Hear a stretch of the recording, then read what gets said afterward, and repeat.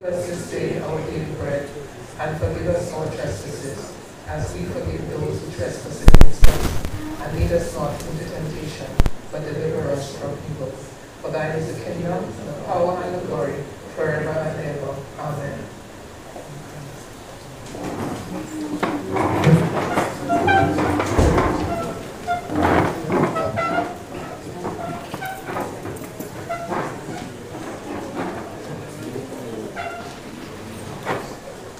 Honorable Roosevelt Skerry, Prime Minister of the Commonwealth of Dominica and political leader of the Dominica Labour Party, honorable members of Cabinet, honorable Jesma Paul Victor, leader of the opposition, honorable Anthony Charles, parliamentary representative for the Marigot constituency, our observers, Justice Am Raphael Misaga from the Commonwealth Secretariat, Ms. Meline Glean of the Organization of American States, Mr. Dwight Lay of the Organization of Eastern Caribbean States, Mr. Sas Gunraj of CARICOM, Ms. Karen Privo, Secretary to the Cabinet, Permanent Secretaries, Dr. Kenneth Daru, Special Envoy in the Office of the Prime Minister with responsibility for electoral modernization, Mr. Duncan Stewart, Chairman of the Electoral Commission, executive members of the Dominica Labour Party, Mr. Carlos Charles, leader of Team Unity and other members of Team Unity, Mr. Nicholas George, General Secretary of the United Workers' Party and other members of the United Workers' Party, Mr. Bernard Ito, political leader of the Dominica Freedom Party, who is joining us via Zoom, and other members of the Dominica Freedom Party, independent candidates from the 2022 general elections, all other invited guests, members of the media, good evening. I wish to welcome you to night 2 of the Consultations on Electoral Reform. We heard from members of the legal fraternity yesterday evening, and we will hear from politicians and political parties this evening. I am pleased that you accepted the government's invitation to be here and to share your views on a matter of extreme national importance. The issue of electoral reform has been on the agenda for many years now, and we now have the opportunity to comment on an independent report on the electoral modernization of Dominica's electoral process. Hopefully, you would have had the opportunity to thoroughly review the report that was prepared by Sir Dennis. It is presented in 2 parts, Phase 1 and Phase 2. The report has been widely circulated by the government. Some of you received printed copies on the 21st of June. Others would have accessed it on the government website. The report contains Sir Dennis's recommendations on several issues and includes draft bills and regulations to give effect to his recommendations. I think it is important to note that although Sir Dennis was engaged by the government in carrying out his assignment, the process was managed by the Electoral Commission. And Sir Dennis has clearly said that his report is independent and impartial, and that he executed his duties without fear or favor. I also think it is important to note what was stated in the Commonwealth Secretariat Election Management Compendium of Commonwealth Good Practice 2016. And this was adopted by Sir Dennis in his report. And I quote, "No country has a perfect electoral or democratic system, and no election management body is beyond review or criticism. Democracy and the efforts to realize this ideal through elections are always a work in progress," end quote. So this is a work in progress for Dominica. The Prime Minister indicated that he would hold a series of public consultations to receive feedback on the report and the draft legislation, and this will continue over the next few weeks. I wish to also especially welcome tonight the representatives from the Commonwealth Secretariat, the OAS, CARICOM, and the OECS, who are observing and participating in this consultation process. Present with us is Justice Am Raphael Misaga from Kenya, representing the Commonwealth, Ms. Meline Glean from the OAS, Mr. Sas Gunraj, representing CARICOM, and Mr. Dwight Lay from the OECS. Welcome, and thank you for being here with us. As you deliberate tonight on the electoral report, you have the opportunity to shape what our electoral landscape will look like for the foreseeable future.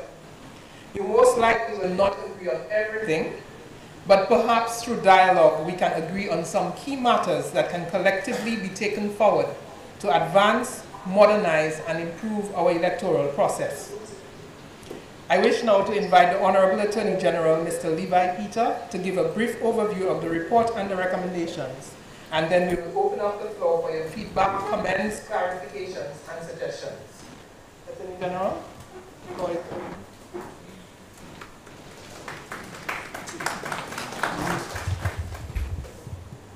Thank you, Madam Chairperson, Honorable Prime Minister, Cabinet colleagues, other guests and attendees. Good evening to all. I will try to take note of the slight hint that I was given that it's brief and try to make it as brief as possible. At the same time, doing justice to the overview. I should start by saying that this presentation, as all of the presentations that will be made during the course of these consultations, is intended to provide an overview of the recommendations by Sir Dennis Myrie in his report and accompanying draft legislation, and to highlight significant areas of proposed change to Dominica's electoral system. The presentation is not intended to be a commentary on the report and accompanying draft legislation, nor is it intended to be a detailed exposition of the provisions of those documents or the expression of opinion, whether my own opinion or that of the government. The intention is to seek to give an outline, as certainly I'm presenting it, so as I see it, and of course you may have a different view, and of course if you do, you will operate on that view. The report was submitted in two phases. Phase one focuses, according to Sir Dennis, on cleansing of the voters list with emphasis on voter identification and the voter registration system, and includes a legislative framework which is comprised of two bills, namely the Registration of Electors Act of 2023, which I will henceforth refer to as the new Registration of Electors Act, and the Registration of Electors Regulations 2023. Structurally, the report, according to Sir Dennis, sought to address in the second phase, one, the electoral process, primarily access to the media and campaign financing. Two, the Electoral Commission, several components there, the composition, financial autonomy, staffing, appointment of committees, resignation procedure, and protection from suit. And the third is new legislation. So Dennis, with his report, submitted 4 pieces of draft legislation that are proposed to be used in the modernization of Dominica's electoral system.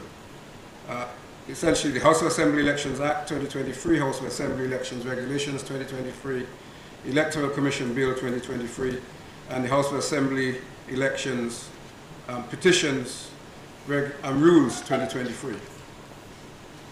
So, phase one.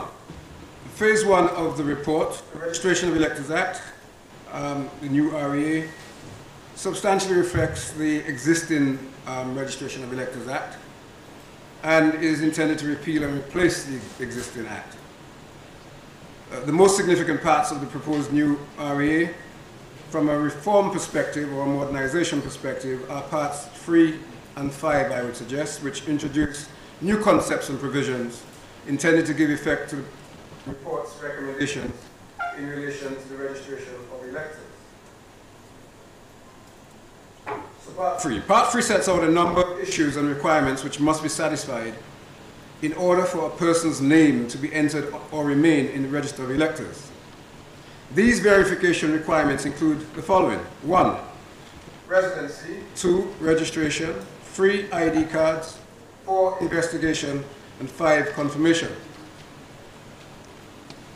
Residency is the first of those elements, and in my view, it could be said that there are 2 distinct components to this.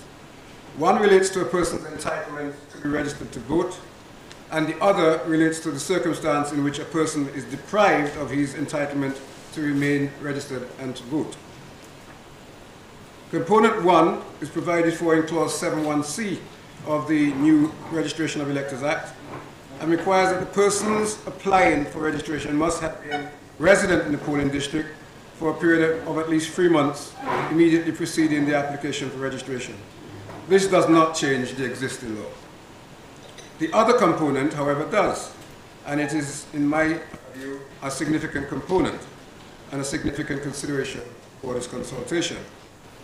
That component is introduced by way of Clause 26 of the new proposed bill, and it proposes a dramatic change to the existing situation and definition of absent from Dominica. Clause 26.1 states, a person whose name is in the register of electors and who lives outside Dominica shall not be regarded as having been absent from Dominica for the purpose of Section 12.1b, 13.4b, or 15.3b if in the 5-year period immediately preceding the date of the last publication of the Register of Electors, the person visited and remained in Dominica for a period of at least 90 or alternatively 50 days for the periods amounting, or for periods amounting, in aggregate to at least 90 or 50 days. Clearly that's a change from the existing position, which provides that as long as a person has been in Dominica at least once within the 5-year period that we're referring to, he or she is entitled to remain on the register and to be able to cast a vote. This proposal would significantly change that. It would change it by way of, for example, the absence from Dominica point.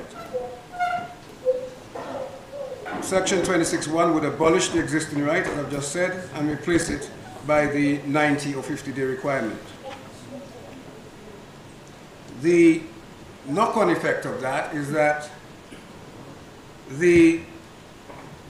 there would be an increase in the period that a registered person would have to spend in Dominica so as to continue to enjoy the benefit of being registered. And that would be reflected at Clause 12b(2) of the new provision if it is enacted as proposed. It would also increase the number of people who would be removed from the register in accordance with the new Clause 13.4b and 15b. Sorry, 15.3b. So that's in relation to residence. In relation to registration, the proposed drafts do not significantly amend the existing position. There are two aspects in which it amends the existing provision. One is in relation to providing that 17-year-olds will be able to apply for registration, though they will not actually be placed on the register until they attain the age of 18 years of age. And the second is that state employees stationed overseas, example, diplomats and staff of diplomatic embassies and so forth, will be deemed to reside at a particular address, provided they had given prior notice of that address by way of a declaration to the Chief Registering Officer. The third element is identification cards, which would go towards verification, and the recommendation of Sir Dennis is for the mandatory use of what's described in the report as national identification cards for the purpose of voting. This is to be found at Clause 11 of the new Registration of Electors Act. The fourth element of verification is investigations, and that has three components, I suggest. One is increased discretion to the Chief Registering Officer and the electoral officials. That's addressed at Clause 9 of the new provision. It also would provide at Clause 9.5 for a new offence, namely refusing to furnish information requested or providing false information to the Chief Registering Officer. The second component of this investigatory element is the increased investigatory powers that Clause 10 will provide to the Chief Registering Officer and the staff or the officials, electoral officials, to enable them to have wider powers to seek information by way of investigation than they currently have on the wording of the existing legislation. And the third is a requirement that's proposed that various public officers would be obliged to provide information to the Chief Registering Officer. And two of those officials, just to mention, there are several, but just to mention two. One is the Permanent Secretary of the Ministry of Foreign Affairs, who would be required to provide details to the Chief Registration Officer of the names of every person who is in service overseas, who is a registered elector or eligible to be so, and thirdly, every person within the service who is every person who is no longer in overseas service. And the second official is the chairman of the Mental Health Review Board, who will be required to provide the name, street address, date of birth, and occupation of every person who has been certified as having a mental disorder as defined by the Mental Health Act. And of course, there are dates provided by which those officials would have to do so. There are also requirements for the Commissioner of Police and others to provide information. So last night there was a suggestion, or it was a statement that there's no requirement for the police to provide information in respect to immigration. That's not actually accurate. Under the provision that I've just referred to, one of the officials who shall provide information as per the draft is the Commissioner of Police. That obviously is a matter which may be discussed further in the consultation. And finally, insofar as verification is concerned, is the issue of confirmation. That's a new innovation if it is adopted, but certainly on the recommendation. It provides for confirmation of registration, and that's at Part 5, clauses 50 to 56. And that would entail people who are actually on the register of electors having within a stipulated time frame that would be set out by the Commission would have to confirm their registration so as to remain on the register of electors and not have their names removed. That's an interesting new provision, and I'm sure that will have formed some part of the discussion. Moving to Phase 2. Phase 2 of the report, so then it's described as primarily seeking to address institutional matters. I've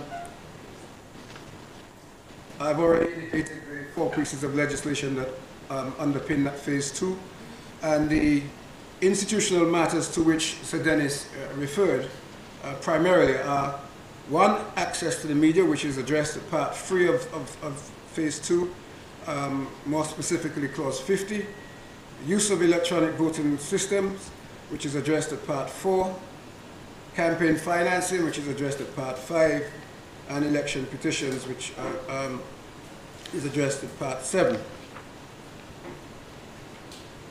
So then it's also addressed the issue of the Electoral Commission, to the point that it makes various proposals in the report, and those proposals are reflected in the draft Electoral Commission bill that has been submitted by Sir Dennis. Insofar as access to the media is concerned, that would be a new innovation in terms of legislating for it, and it would require, if Sir Dennis's proposals are adopted, that equal time is given to all political parties and independent candidates to have access to state-owned media during the campaign period. And it's notable that that is state-owned media and not private media, perhaps for fairly obvious reasons. And the proposed legislation also defines what is meant by the campaign period. The second element is Part 4, which is the electronic voting system. That is, as the name suggests, fairly straightforward. So Dennis proposes that, subject to a number of conditions being met and the satisfaction that the equipment is fit for purpose and such like, that electronic voting systems should be used for the purposes of elections in Dominica. Thirdly, the issue of campaign financing, which is at Part 5, and that's covered in clauses 54 to 75 of the House of Assembly Elections Act 2023. Largely, clauses 54 to 63 deal with campaign contributions. Clauses 64 to 65 deal with campaign expenditure. Clauses 66 to 75 deal with miscellaneous matters such as submission of reports, audited returns, publication of reports by the Electoral Commission, and so forth.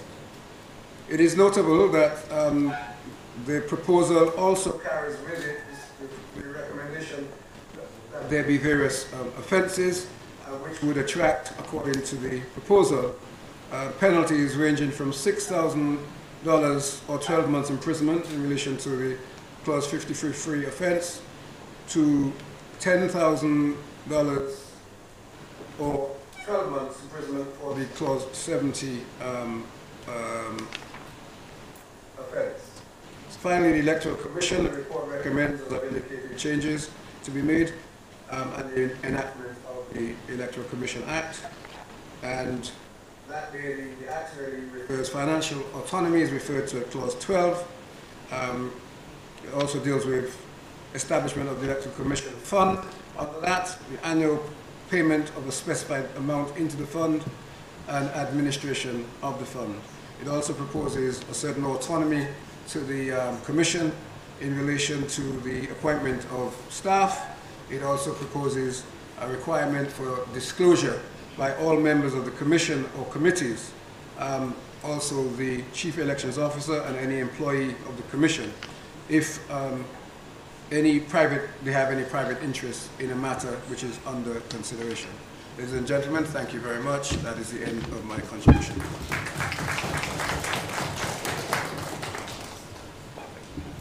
Thank you very much, Attorney General. You would have heard a synopsis of some of the key points arising from the report of Sir Dennis. Some of you may have very strong views on what is in the report or what ought to be in the report. You will all have the opportunity to share your views and perspectives on this and to say what you would like to see taken to Parliament to modernize our electoral process. When you take the floor, please indicate who you are, and if you are speaking on behalf of a party, please indicate which one, and then make your comments. I ask that we all respect each other's point of view, and we allow people to share their views uninterrupted. The sessions are being recorded, so you will not see me taking copious notes, but the transcribers are taking note of all of your points. If you have a prepared response, you are welcome to come to the podium to deliver it, or you can remain in your seat if you wish, and there's a roving mic that will be brought to you so that you can provide your comments. To those who are joining us online, they can raise a virtual hand so that they can make their intervention as well. So I would, without further ado, I would declare the floor open. So anybody who wants to share, they're welcome to do so now.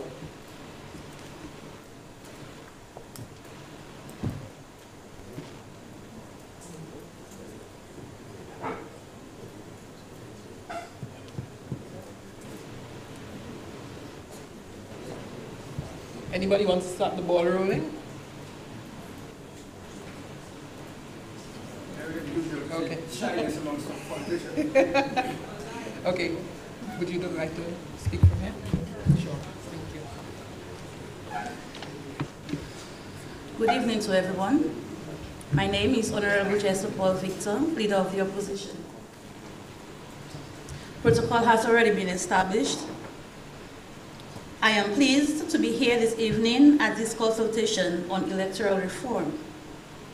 I am also delighted that we have in our midst at this time officials from the Organization of American States, the Commonwealth, and the Caribbean Community.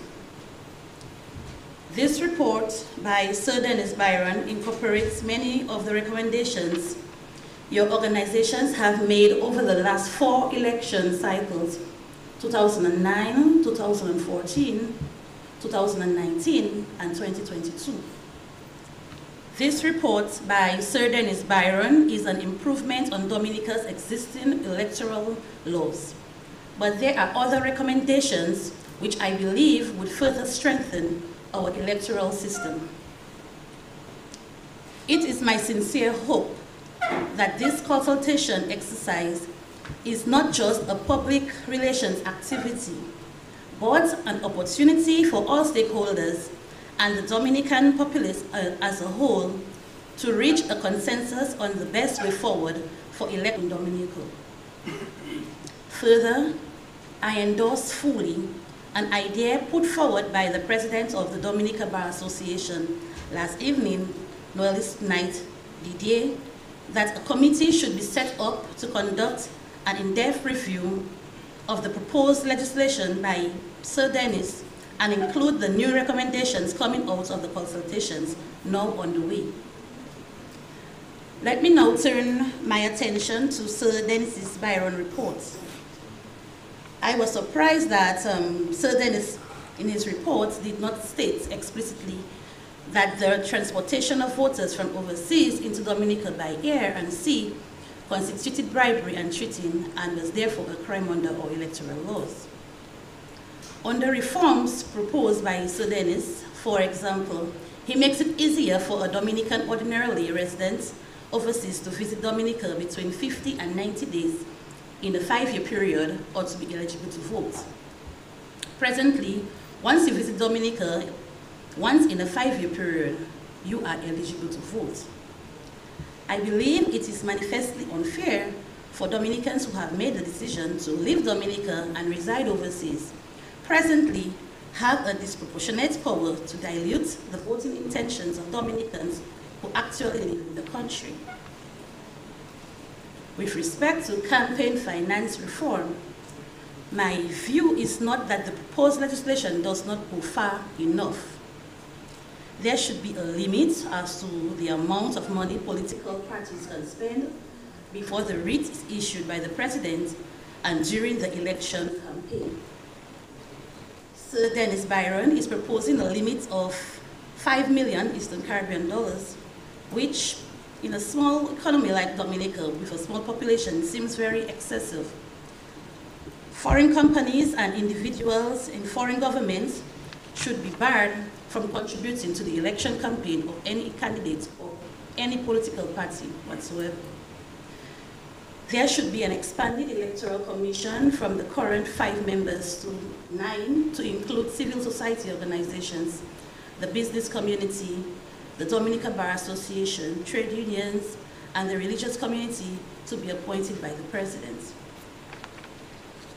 The voter ID card should be issued to all eligible voters in Dominica, specify the constituency the voter can vote, and it must contain biometric data, including fingerprinting. Someone with a national ID may not be eligible to vote. We in the parliamentary opposition propose new financing arrangements for the Electoral Commission. Parliament should approve the budget for the commission. All political parties in Dominica should have an equal access to both states and privately owned media in Dominica during an election campaign. This consultation exercise on electoral reform is a once-in-a-generation opportunity. However, it is in our view that electoral reform should be a continuous process to be revisited from time to time by the Electoral Commission. We in the opposition, we understand that some of the reforms that we are suggesting would involve amendments to the Constitution. This can potentially delay the electoral reform process. But if we are going to do something as important as this, we need to do it right. In summary, this electoral reform exercise must ultimately deliver regular cleansing of the voters list, issuance of voter ID cards, legislating against cheating and bribery, eliminating the power of big money in our election campaigns, the creation of virtual constituencies, and reforms to the Electoral Commission. I sincerely hope that as this consultation exercise gains momentum, all ideas will contend. At the end of this exercise, it is my desire that what we take to Parliament will have broad consensus and acceptance throughout Dominica. The reforms should not be skewed towards favoring one political party at the expense to another. We all want to live for this and future generations a robust electoral system that delivers free and fair elections. Thank you. Thank you very much, Mrs. Paul Victor, Honorable Paul Victor. You were very clear, except I just wanted clarity on one thing that you said. I didn't quite understand what you said about the 5-year period. Are you saying that the persons who reside out of Dominica should not be allowed to vote? I'm not quite sure what your point was in relation to that. You want to just clarify that for us, please, to make sure that we capture it properly? Can we have the mic, please?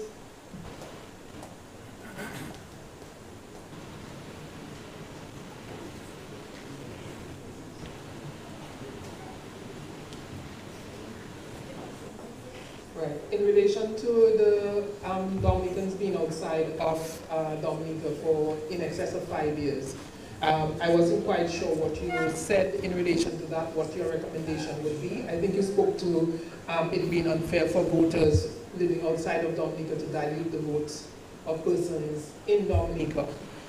So I wanted to be clear on what your recommendation was in relation to that.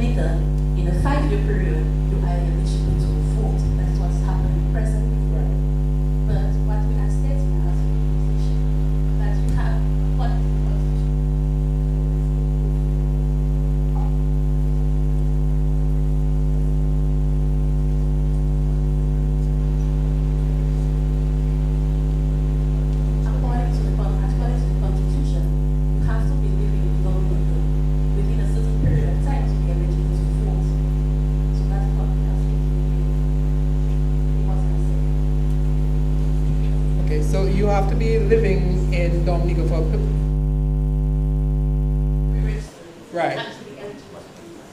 So is your position that only persons who are residing in Dominica should be allowed to vote?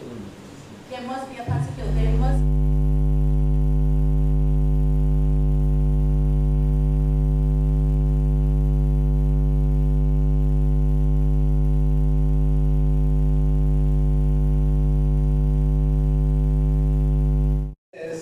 that if you have been outside of Dominica in excess of 5 years, then you are liable to be removed from the register.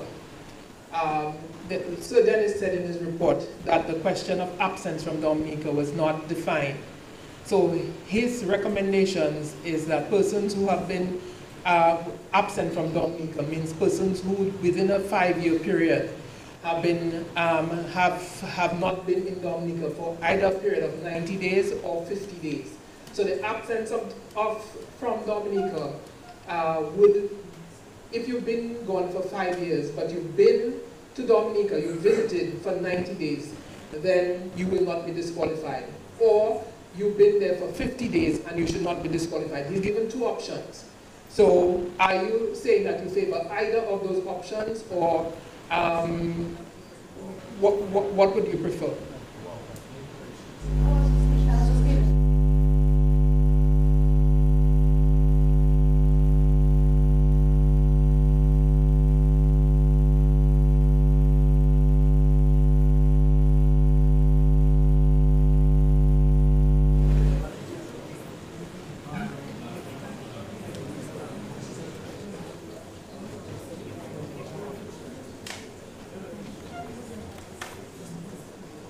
Okay, so let me just to clarify again.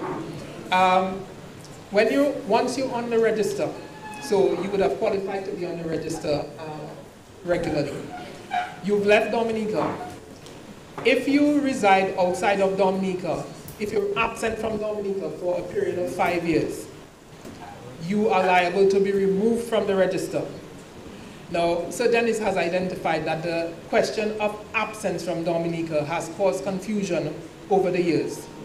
So he has proposed a definition of what absence should be. His proposal is that if you should be deemed not to have been absent if you have returned to Dominica within that 5-year period for a total of 90 days, or he has given an alternative of 50 days. Right? So that is to deal with the question of interpreting your absence from Dominica for you to be liable to be struck off the register. So what I'm seeking to find out, are you in agreement with what Sir Dennis has said, that the period to determine what absence is, you would have to be in Dominica within a 5-year period for at least 90 days or 50 days? Are you in agreement with that, or you have an alternative suggestion to put forward?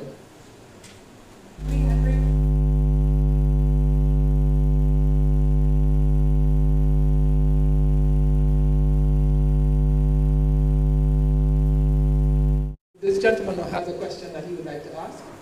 Yeah, good night to all. In relation of Could you stand up and perhaps say your name, sir, please?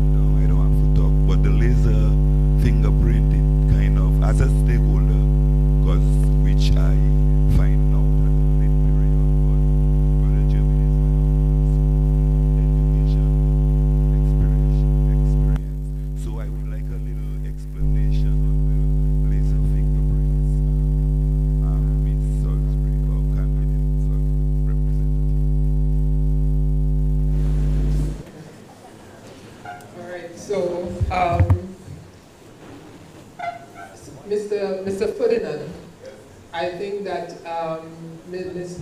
Honorable Victor was indicating that as part of the national ID cards, the biometrics that should be presented should include fingerprints.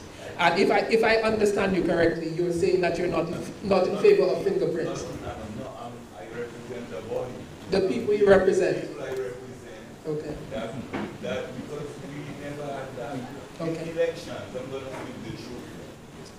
In election. Because I test the field. I did test the field to know what is politics and what the people want. Right. In election, doesn't matter what a man to win, right? And you don't have to win, he can't win if the people don't win. No matter they say TV, no, if the people really doesn't want Prince Willis Skerrit, they will vote him out. So that's simple. If he have been doing his work for the past time, it has been excellent, and we have been voting without ID card. I can understand, yeah, there's a query for ID card, but there are some people that they doesn't want the world to know everything about them. With the fingerprint, laser fingerprint, it go to the entire internet. No, I cannot. I cannot. I am not as a share stakeholder. I'm not shareholder, I'm stakeholder. Maybe Mr. Dr. Ferrer is a shareholder. Is he there? I tell him be present. I'm a stakeholder and I'm studying stakeholder. My purpose for coming there is to understand stakeholder and type ends. Thank you very much, sir. Mr. Lennox Linton, please. Would you want to use the podium or you're fine from there? I'm good with it. Okay, good. Just a quick comment on this question of the disqualification of voters not resident in Dominica. The proposed registration of electors bill allows voters who have not been ordinarily resident in Dominica for more than 5 years to remain on the voters register as not absent from Dominica if they visit Dominica for an aggregate of 90 days or 50 days over the 1,825 days in the 5-year period. Dominicans are registered to vote in Dominica for election of representatives to the House of Assembly if they are ordinarily resident in Dominica in a particular polling district. So when they are no longer ordinarily resident in Dominica for a period of more than 5 years, that should be the basis of the disqualification. It should not be whether they are absent from Dominica, which has been interpreted to mean that they can be treated as ordinarily resident in Dominica based on visiting Dominica and being temporarily absent from their place of ordinary residence overseas. Now, the Constitution of Section 33(2)(a) provides for Parliament to prescribe legislation relating to residence and domicile. Residence, in contrast to presence, involves a settled and enduring connection between persons and a place. The term residence excludes tourist and casual place. Now, Section 7C of the existing Registration of Electors Act provides for a person's name to be removed from the register because he has been absent from Dominica for a period exceeding 5 years. According to Section 11(3)(b) of the existing Registration of Electors Act, the preliminary register shall not include persons who, quote, since the publication of the last register, not being citizens of the Commonwealth of Dominica, have departed from Dominica, and on the 30th of March of any such year to be no longer ordinarily resident in that polling district. And this is consistent with the provisions of 33(2)(a) of the Constitution. I want to make the point that this business of ordinarily resident is in our legislation. And we made a mistake along the way where residence puts you on the register of electors, but absence takes you out. Now, what is provided for in the proposed Registration of Electors Act under the head eligibility for registration 7.1, subject to the provisions of this act and any other enactment posing a disqualification for registration as an elector, a person is qualified for registration as an elector for a polling district if the person is either a citizen of Dominica or a Commonwealth citizen who has resided in Dominica for a period of not less than 12 months immediately before the qualifying date, is 18 years of age and older, and has resided in that polling district for a continuous period of at least 3 months immediately preceding the qualifying date. And it says further that the person shall not be registered as an elector until he or she has satisfied all the requirements of the Act and all the regulations related to the registration of electors. Again, residents, the requirement to enter on the voters register. And then you have the registration of electors regulations, which defines place of ordinary residence. This is in the proposed new legislation. Place of ordinary residence is defined as,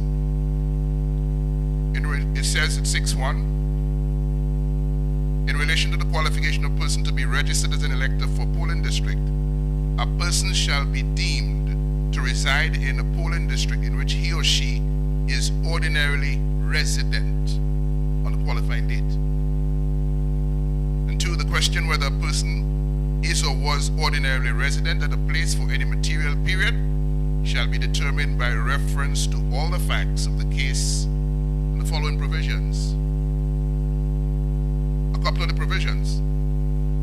A place of ordinary residence shall be deemed to be, generally, the place which has always been or has been adopted by a person as a place of habitation or home, such that when away from there, the person intends to return. Where a person usually sleeps in one place and has meals or is employed in another place, the place of ordinary residence shall be the place where the person sleeps. And this one is interesting. Temporary absence of a person from a place of ordinary residence does not cause the loss or change of the place of ordinary residence of the person. Our Dominican brothers and sisters, whom we love to death, have changed their place of ordinary residence. They're living overseas. And the law provides that when they have been overseas for more than 5 years, they say absent from Dominica. We're saying it ought not to have been absent. An electoral reform should mean setting things right. Provisions that are in line with our Constitution. And what's in line with the Constitution is not a definition of what it means to be absent from Dominica, but a definition of what it means to be no longer ordinarily resident in Dominica. So we should be, in reform, seeking to remove persons from the register who do not ordinarily reside in Dominica. And so we would recommend a definition of residence that clarifies what it means to be no longer ordinarily resident in Dominica for 5 years and therefore no longer qualified to be on the voters register. And simply, a person is deemed not to be ordinarily resident in Dominica if the person, having traveled to another country to live and work indefinitely, has resided outside of Dominica for a period exceeding 5 years, and it is immaterial whether the person visits Dominica during that period or intends ultimately to return to Dominica. That is what reform should be about. The flip side of that is deform. Thank you. Thank you, Mr. Linton. So just to be clear, and that's the position of the United Workers' Party, that if you have been ordinarily resident outside of Dominica for a period of 5 years, then you should be removed from the register. Yes, yes. I see. Okay, thank you. That has been captured. Anybody else has any other comments that they would wish to make? We have people online as well. If you want to come in, please, Mr. Bernardito. Can you unmute yourself, please? Yes, sir. You hear me okay? Yes, we can hear you. Can we have a little more volume, please? Sir, 1 second. How about now? Yes, we can hear you very well. Thank you. All right, very good. All right, so As the leader of the Dominated Freedom Party, let me first extend the thanks of my party to the organizers to present our views to this forum. Protocol having been established, and in the interest of time, let me just run straight away into making our party's position and whereabouts clear. Let us begin by noting that the DFP, along with other advocates for electoral reform, has been pursuing this goal for almost a decade. In that time, the current administration has repeatedly promised the citizenry and external observers that despite no action for many years, they are in fact committed to the spirit and intent of electoral reform. In the last few years, it appears finally that the government had finally heeded the call of the citizenry to take some concrete steps to deal with the burning issue of electoral reform. The approach was to hire high-priced consultants. The opposition voices, we protested that this money could have been better spent given our present fiscal conditions. We argued that the reforms to be made were already well understood, given the work done by local reform advocates, as well as by external electoral observers. Nonetheless, the government pressed ahead and to date has paid almost $750 million to serve their inspiring consultations. The Dominican Freedom Party, while we are not pleased with that approach, nonetheless, we remain pragmatic because getting the reform was the important thing. As a result, the DFP has chosen to be sober, responsible, and pragmatic, as I said. We therefore chose to work closely with Sudan Inspired. We have participated in every consultation held and completed every survey conducted. We have worked hard and have made practical, thoughtful contributions, we believe, at every step of the process. Throughout the process, we have remained collaborative, conscientious citizens committed to the solutions-oriented idea. While we may not like all aspects of the sausage making, the most important thing was to ensure good electoral reform legislation was enacted. Thus, after much delay, Sudan's Byron has provided some draft legislation for review, revision, and adoption.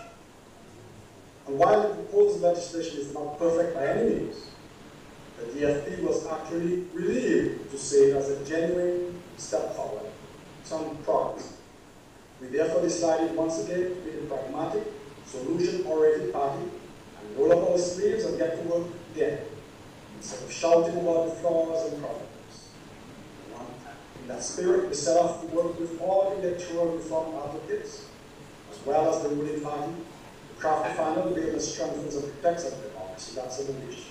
We have even said more than that. The DFP has publicly declared that we believe that the bill is almost 80% there, that all sides can now sit together at the table, shoulder to shoulder, to look at the bill, tweak it, and arrive at a version we can all be proud of. While we may not have been very vocal about some of the ways this process was handled, we have been vocal. We're here today to go out on that limb with you, the ruling party, to help the Dominican people reap the rewards of these efforts at electoral reform. So with that orientation, let us look at a few critical issues and arguments of the Freedom Party. The issue of absence from Dominica. My friends, what is wrong with the principle that if you get the right vote, that you have to maintain some sort of minimal economic and social ties and make some minimal contribution to Joe Biden? Some have argued that Americans remain on the roster forever, yes, but the citizens are also permanently on the tax rolls wherever they are in the world. We do not have them. Therefore, we must find a reasonable proxy for that contribution as a right to vote. It is only reasonable. We must be pragmatic and solution-oriented. We must also be fair. The fact is, it simply creates a moral hazard when the people who elect the government are different from the people who must bear the consequences of that government.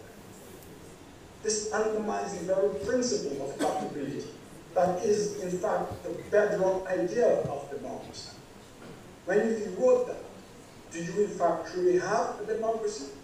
And so we must be fair and allow those in Ireland to have a decisive say in the government that they must live with by asking those abroad who wish to vote to maintain a minimal level of involvement. But we also recognize the need of enfranchisement, participation, and economic and social contributions of the diaspora.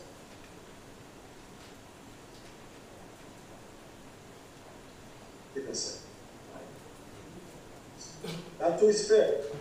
They are invaluable to nation building. It's for this reason that the DFP has advocated for the establishment of external constituencies to enable the vote as well as empower overseas voters via political parties having to cater to this specific concern. To win those constituencies, we advocate for that. But in the meantime, we must do what we can to make the system fair without disenfranchising our overseas brothers and sisters, and having a minimal annual engagement with the island will in some small way tilt the playing field towards fairness. We therefore support the proposal of 90 days in the legislation. My friends, we must accept the realities of being a microstate and stop pretending that such rules that apply to an enormous country like the United States can apply to us without intelligent thought. The US can allow unregulated overseas voting because in almost no election can these votes be a determining factor. The percentage of these votes to the over 300 million Americans at home is minuscule.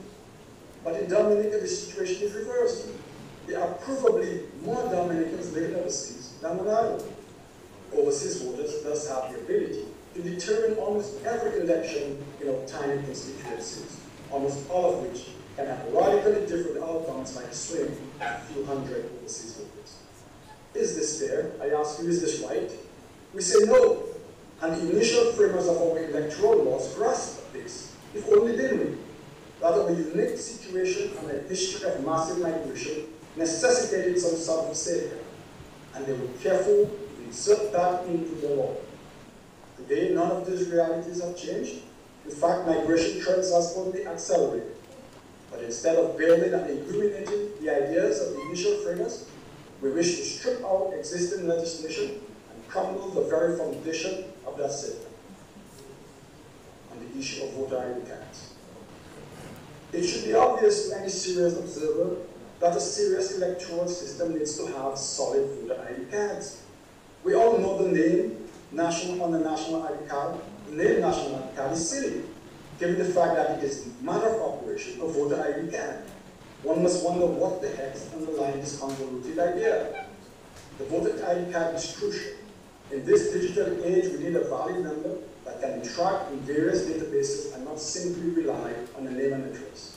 Relying on names and addresses only is fraught with difficulties.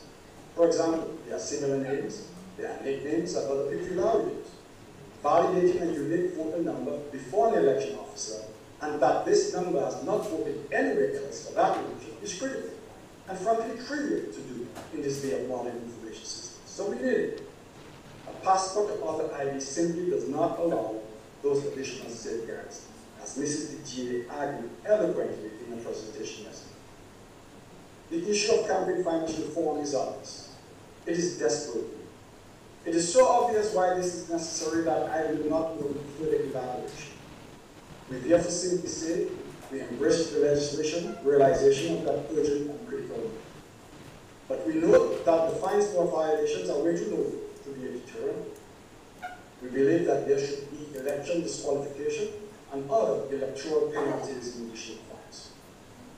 Together, we can work through this. Let me say this final word on the issue of technological system. This is the digital age, the datafication age. We therefore believe technology should be widely used to capture, record, and communicate registration and other relevant electoral information. This will allow citizens easy access to those lists and enable the wisdom of the crowds, something even Mr. Anthony Aston mentioned, to ensure the list is accurate over time. Ruling and opposition parties can maintain clean lists if we really want to, but the system must be set up to enable that to be confident.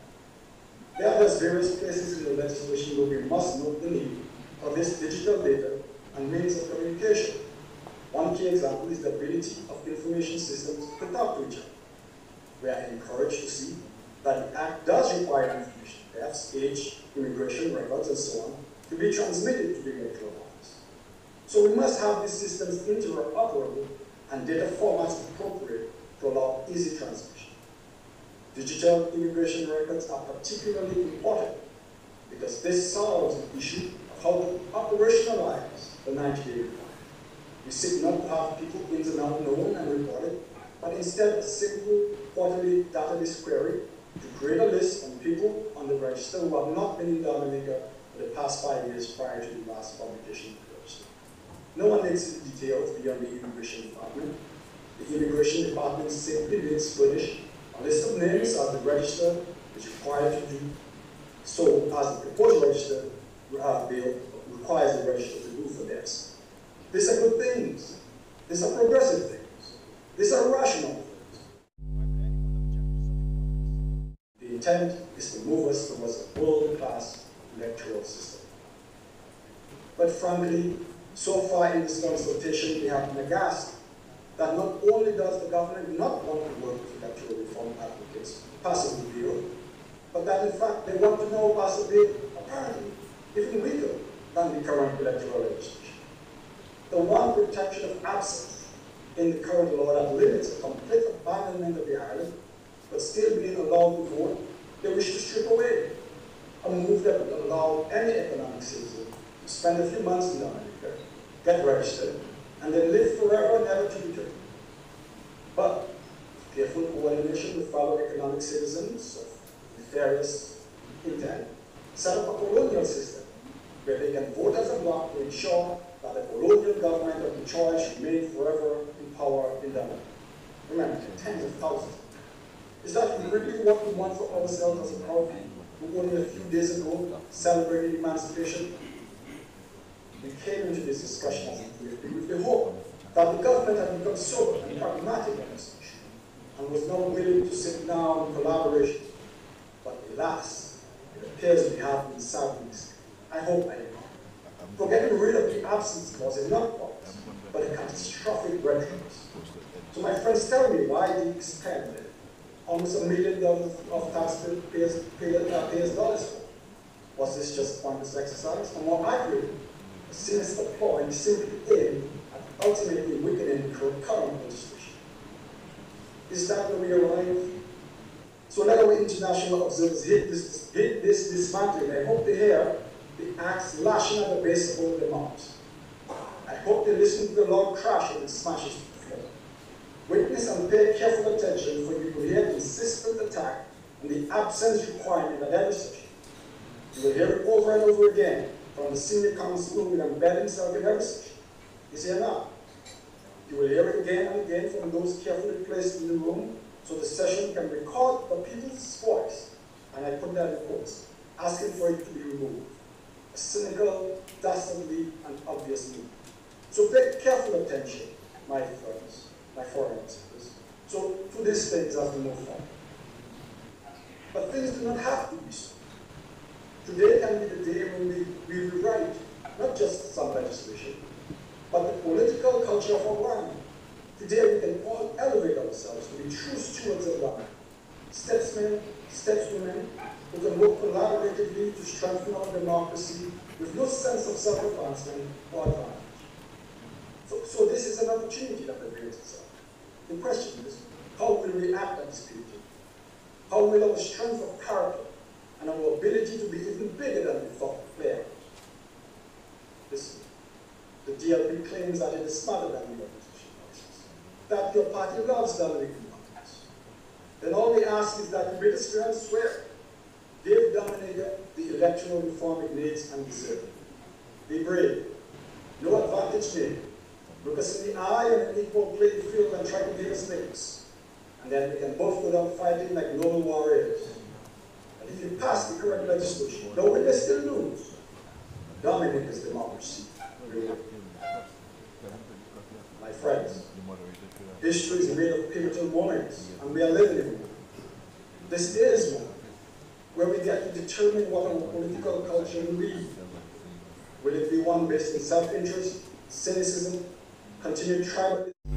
Or will we build a political culture based on cooperation, transparency, problem solving? We have an opportunity today to pivot our island. However, from comments made yesterday, the offer to sit in working committees and get a bill tweaked and passed before the end of the year has already been rejected. Where is the spirit of collaboration and problem solving in that? Is this then simply a 2-hour dog and pony show to proclaim collaboration, but without really doing it? So we will make the same appeal today. Will you take it? Will you embrace the moment and move the soul of our island upward again? Will we let today, this hour, be when we decide to begin the journey to build Dominica into the shining nation of the sea, which you always knew it could be? Thank you. Thank you very much, Mr. Ito. I just wanted some clarification from you, please. You spoke about, on the question of absence from Dominica and the 5-year period, you spoke about minimum annual engagement, external constituencies, maintaining minimum level of engagement in Dominica. I just need to understand clearly your position on the provision that persons, Dominicans who reside outside of Dominica for more than 5 years and can be removed from the register. Now, there's a provision that has been put in the draft legislation proposed by Sir Dennis, where he has sought to put a definition for what absence from Dominica would mean. He suggests either 90 days absence or 90 days presence in Dominica or 50 days presence in Dominica. Are you saying that you either agree with the 90 or 50 days, or are you saying that once you reside out of Dominica for a particular period of time, you should be removed? Just to be clear on what exactly your position is, or the Freedom Party's position is in relation to the question of 5 years absence from Dominica. No, I understand. What I stated was, we are a problem-oriented, pragmatic party. While we would advocate for the establishment of a separate, constituency for single votes, we are pragmatic, accept the interim solution to allow Dominicans to vote that maintain 90 days cumulative over the 5 years period, that is the minimal level of engagement that we should require from a citizen of Dominica in lieu of having to pay taxes. That is the minimum level of engagement that we should require good citizens of Dominica to continue the privilege and the honor of voting in Dominica. Okay, thank you very much. That's very clear. Thank you. I believe that Senior Counsel Astefan wanted to come in. Mr. Astefan? Yes, thank you very much. I just wanted to clarify one or two things, because I know there are others who are to speak after me. I'm not sure. I'm not sure what the last speaker was actually saying.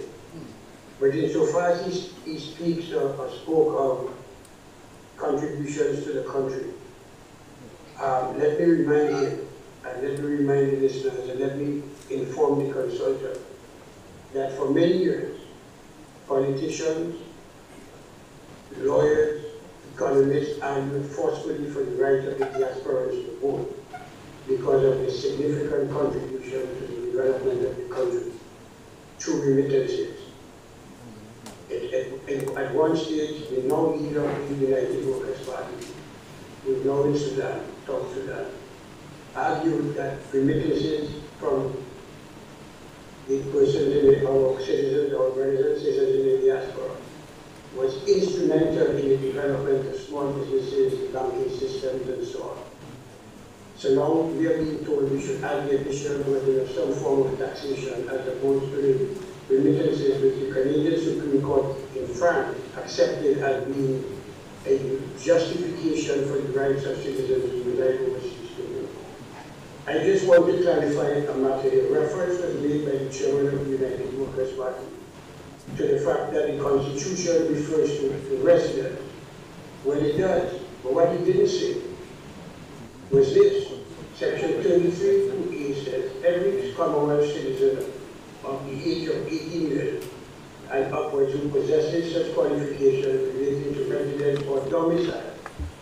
I just want to point out that domicile clearly goes further than residence. a Dominica's parliament may prescribe shall, unless he is disqualified by parliament from registration as a voter, for the purpose of electing representatives, be entitled to be registered as such a voter in accordance with the provisions of any law in that behalf, and no other person may be so registered. So residence, the Constitution says, is required or domicile. I discussed yesterday how the Senate Parliament interpreted the word domicile. But when you read B, it says every person who is registered as aforesaid in any constituency shall, unless he is disqualified by Parliament from voting in that constituency in any election of representatives, be entitled to vote in accordance with the provisions of the law. So you need residence and domicile for the purposes of registration, but once registered, and the fact that residence was not required for the actual exercise of the vote is the fact that under the 1974 law, which we are now seeking to amend, permitted Dominicans who were resident overseas for more than 5 years to vote, even if they only came back on 1 or 2 occasions or for a week or 2. And they never lost the right to vote because they were not resident at the date of the election. So I just wanted to clarify.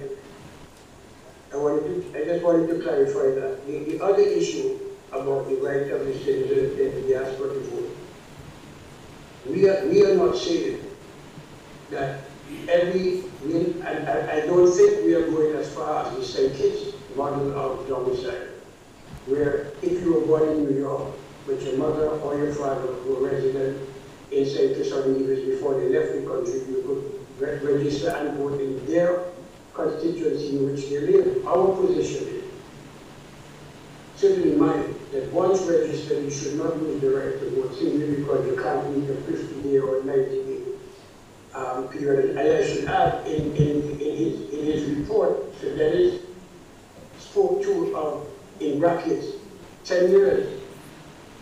So Dennis, in his recommendation, in his discussion at page 29 and at page 16 of the draft amendment, left it to the judgment of Parliament whether or not it should be 5 or 10 years.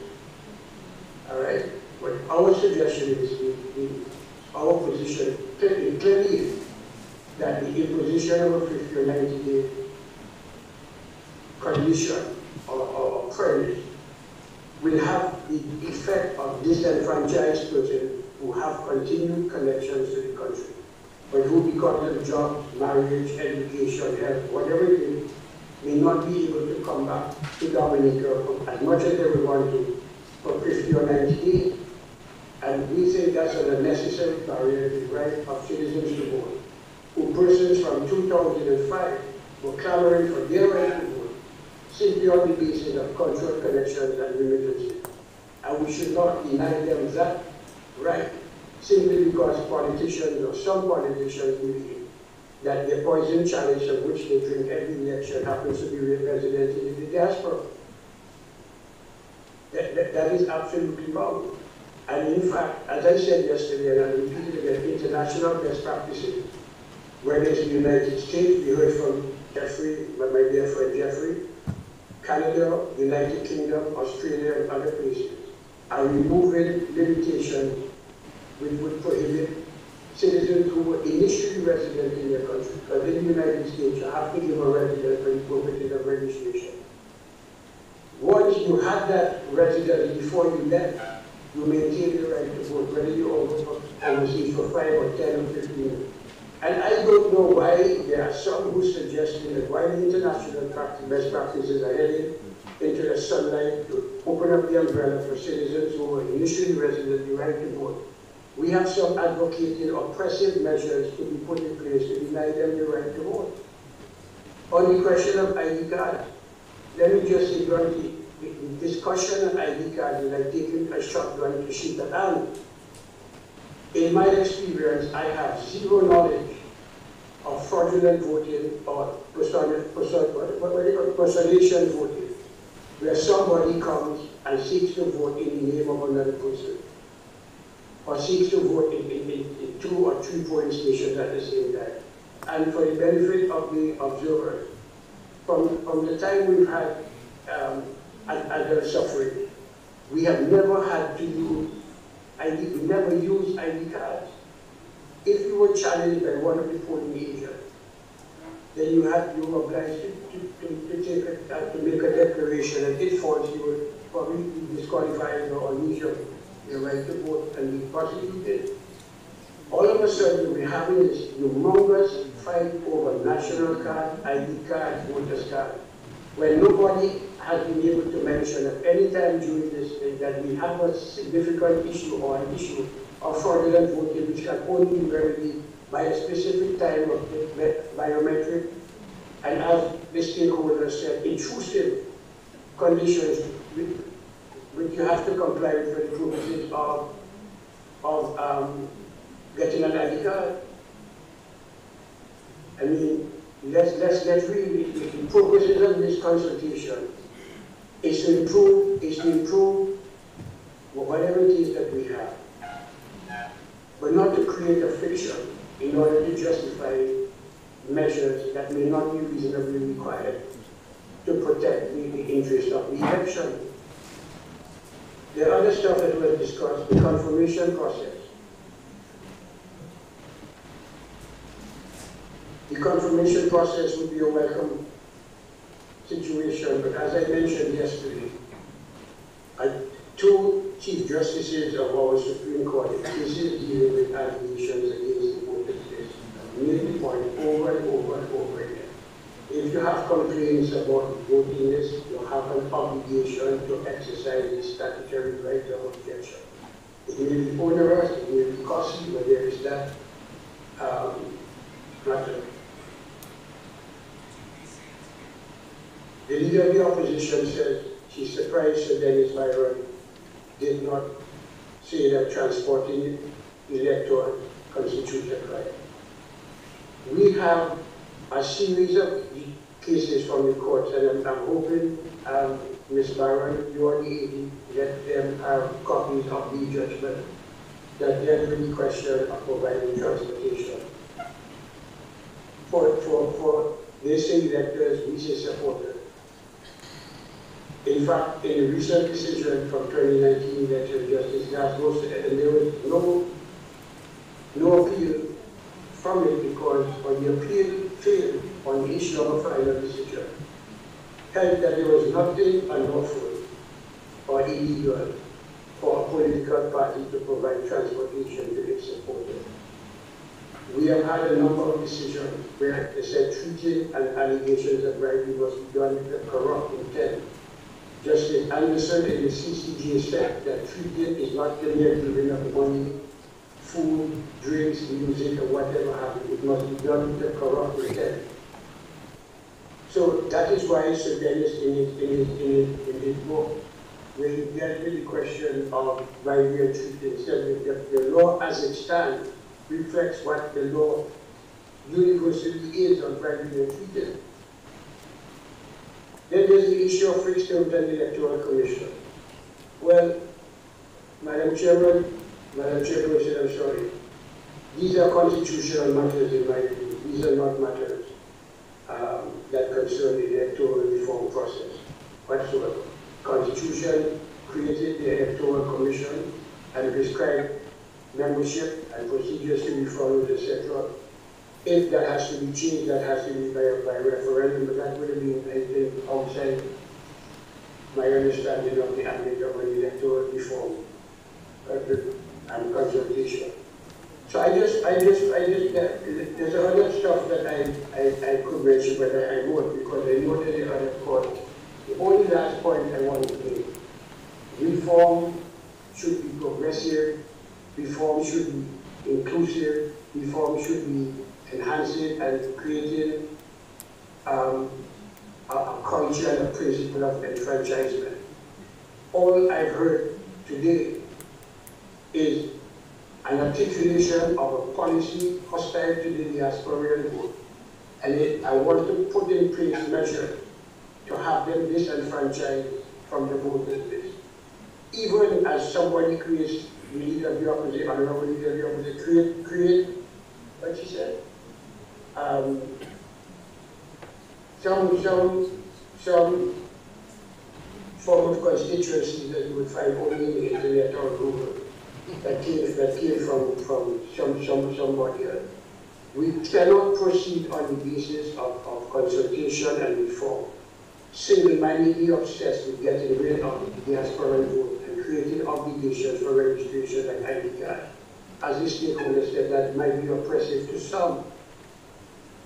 So, Madam Chair, this is what I wanted to say at this stage. If there's any question you would like to ask me, I'm available. Otherwise, I shall turn my mic and listen to the rest of the meeting. Thank you very much, Mr. Astafan. I'll leave the AG to share with the leader of the opposition, if she so wishes, the cases that you referred to. And to the consultant, I think the consultants need to see that what is being discussed here as needed for the reform is settled law under the decisions of the court that have been made. Thank you very much. Thank you very much. Minister Henderson has requested the floor, followed by Mr. Nicholas George.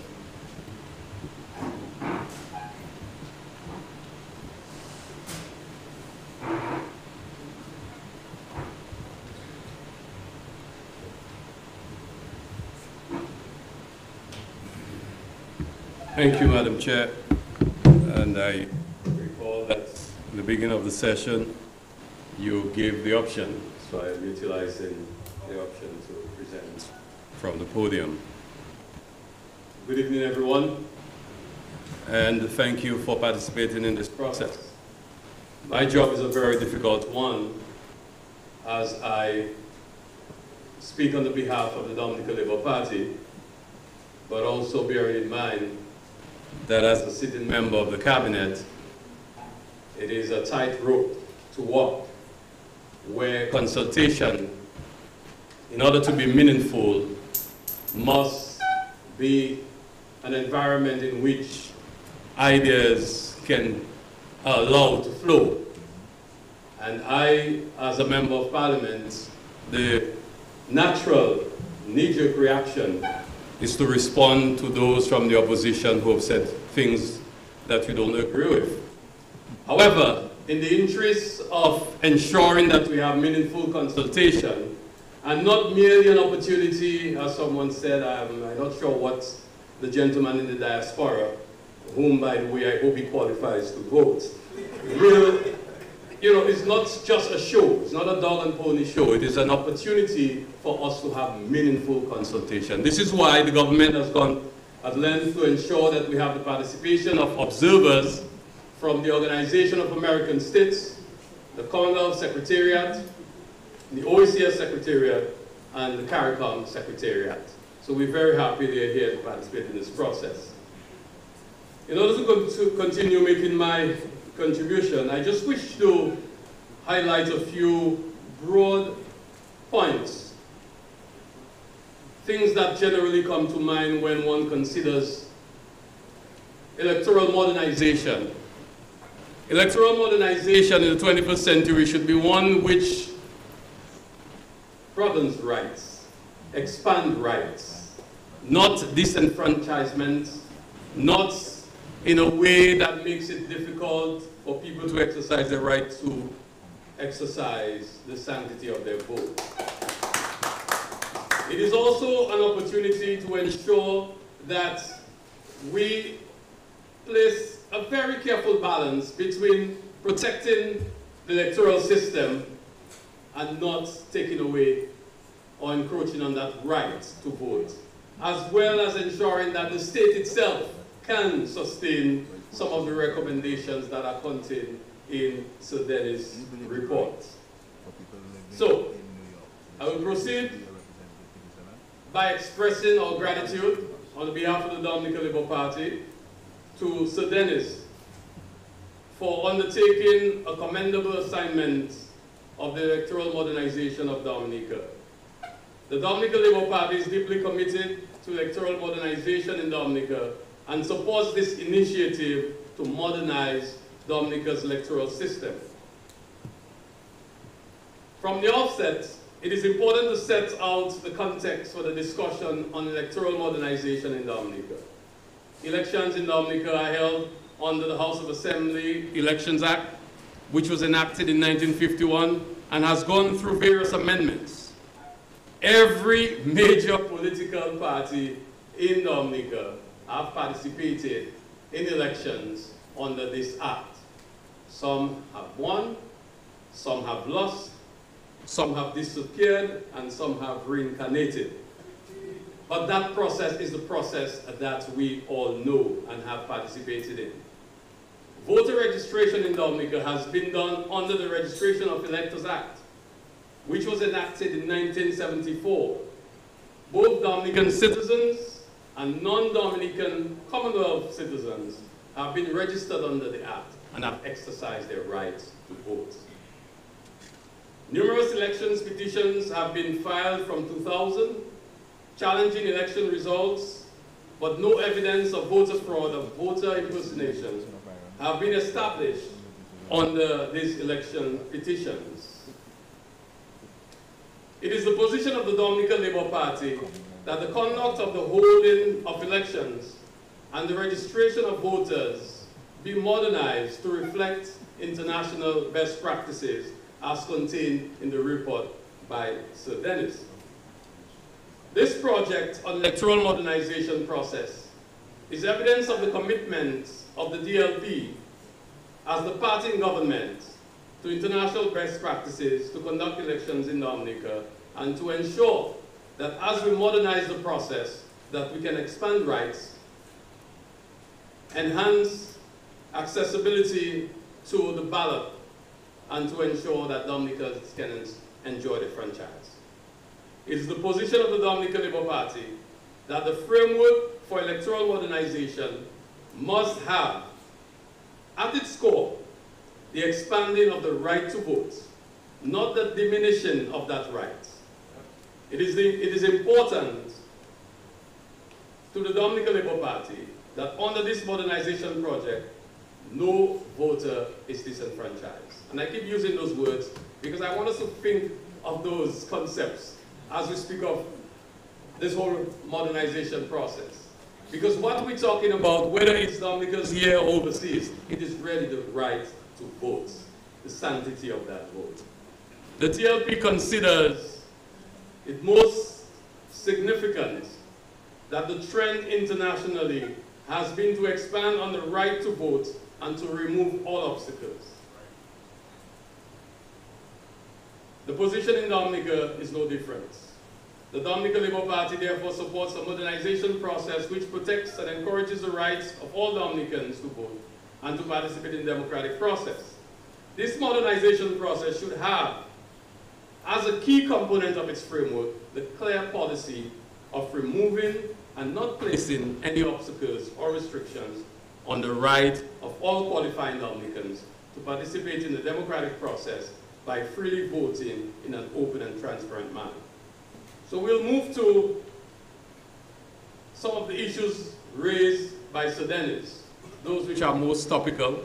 Obviously, there are several issues contained in the report, and we will only speak tonight to those that are sort of controversial and have generated a lot of debate. Eligibility to vote. As highlighted by Sir Dennis in his report, the Register of Electors is the official list of persons who are eligible to vote in Dominica.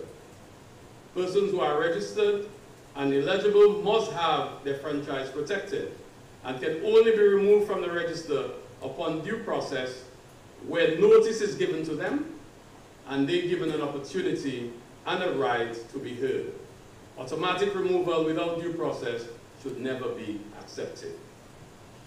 So once we've accepted that premise, we can then move to some general discussion on how best to ensure that we protect the right to vote as contained in the recommendations by Sir Dennis. As was recognized by Sir Dennis, the Constitution provides that every Commonwealth citizen in Dominica who has attained the age of 18 years with relevant qualification related to residence or domicile shall, unless disqualified by Parliament, be entitled to be registered as a voter. It is therefore to be noted that persons who are eligible to vote include persons who are not citizens of Dominica, but who may be citizens of other Commonwealth countries. Qualification, disqualification, and absence from Dominica for over 5 years. I think that is the very difficult one, and this, it just brings to mind an idea that disenfranchisement is no substitute, or should not be a substitute, for hard, old-fashioned political work. Kissing babies, you know, and that sort of thing, you know, hitting the road and doing all the canvassing and all the hard work that needs to be done. But it seems that sometimes the conversation moves towards making some people's work easier for them by disenfranchising people from exercising the right to vote. That is not Dominican. That is not democratic. While the Dominican Labour Party will not be tonight stating clearly its position on a number of those issues, we are encouraging the discussion because we know we have several nights ahead of us of meaningful consultation. In his report, Sir Byron states that one of the controversies which he identified was the extent to which residence in or citizenship of the Commonwealth of Dominica should be the predominant criteria for voting. Section 33(2)(a) of the Constitution of the Commonwealth of Dominica prescribes that every Commonwealth citizen of the age of 18 years or upwards who possesses such qualifications relating to residence or domicile in Dominica as Parliament may prescribe shall, unless he is disqualified by Parliament from registration as a voter for the purpose of electing representatives, be entitled to be registered as such a voter in accordance with the provisions of any law in that behalf. So it is the Parliament that has the responsibility and the authority to define residence, domicile for the purpose of being registered to vote and for exercising that right to vote. The Dominican Labour Party recognizes that the 5 years disqualification in the present law creates a real risk of injustice for Dominicans who are resident overseas, but have maintained a real and substantial connection with their homeland, whether by way of remittance, support for their family, mortgages, or other considerations. That is to say, sending their barrels home once in a while. And the point that was made that there should be some real connection to sort of mirror what is done by the United States of America is oversimplifying a very complex system, as we heard by the leader of the Freedom Party, and is also going down a dangerous road from whence we came. That is to say, your right to vote at one point was determined by your ownership of property. You had to be a landowner to vote at some point. And what we are hearing now, this is why from the outset I said, please pay attention to what is at stake, your right to vote. I am not going to do like the Republicans in the United States and talk about the Second Amendment and the right to bear arms, and that any regulation is an encroachment on such right that you may eventually lose. I am not going to frighten people.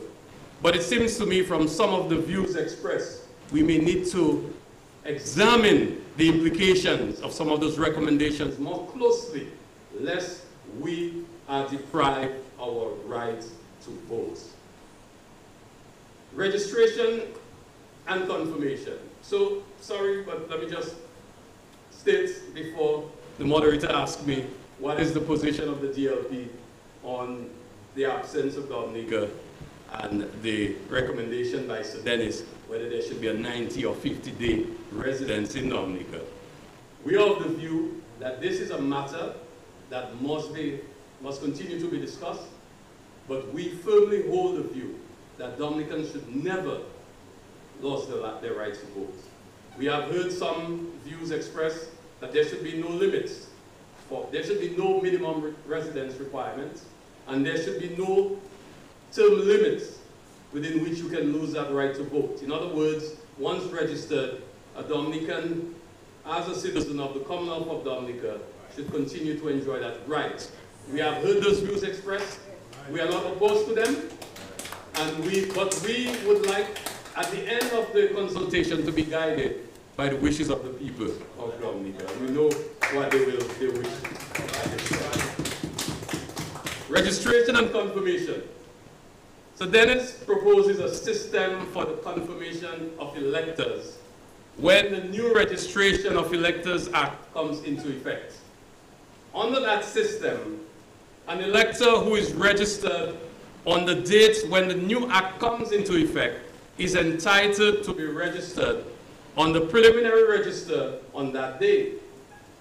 Every person, however, must apply to have their registration confirmed with the period established by the Electoral Commission. And the name of the person who is not confirmed shall be deleted from the register of voters.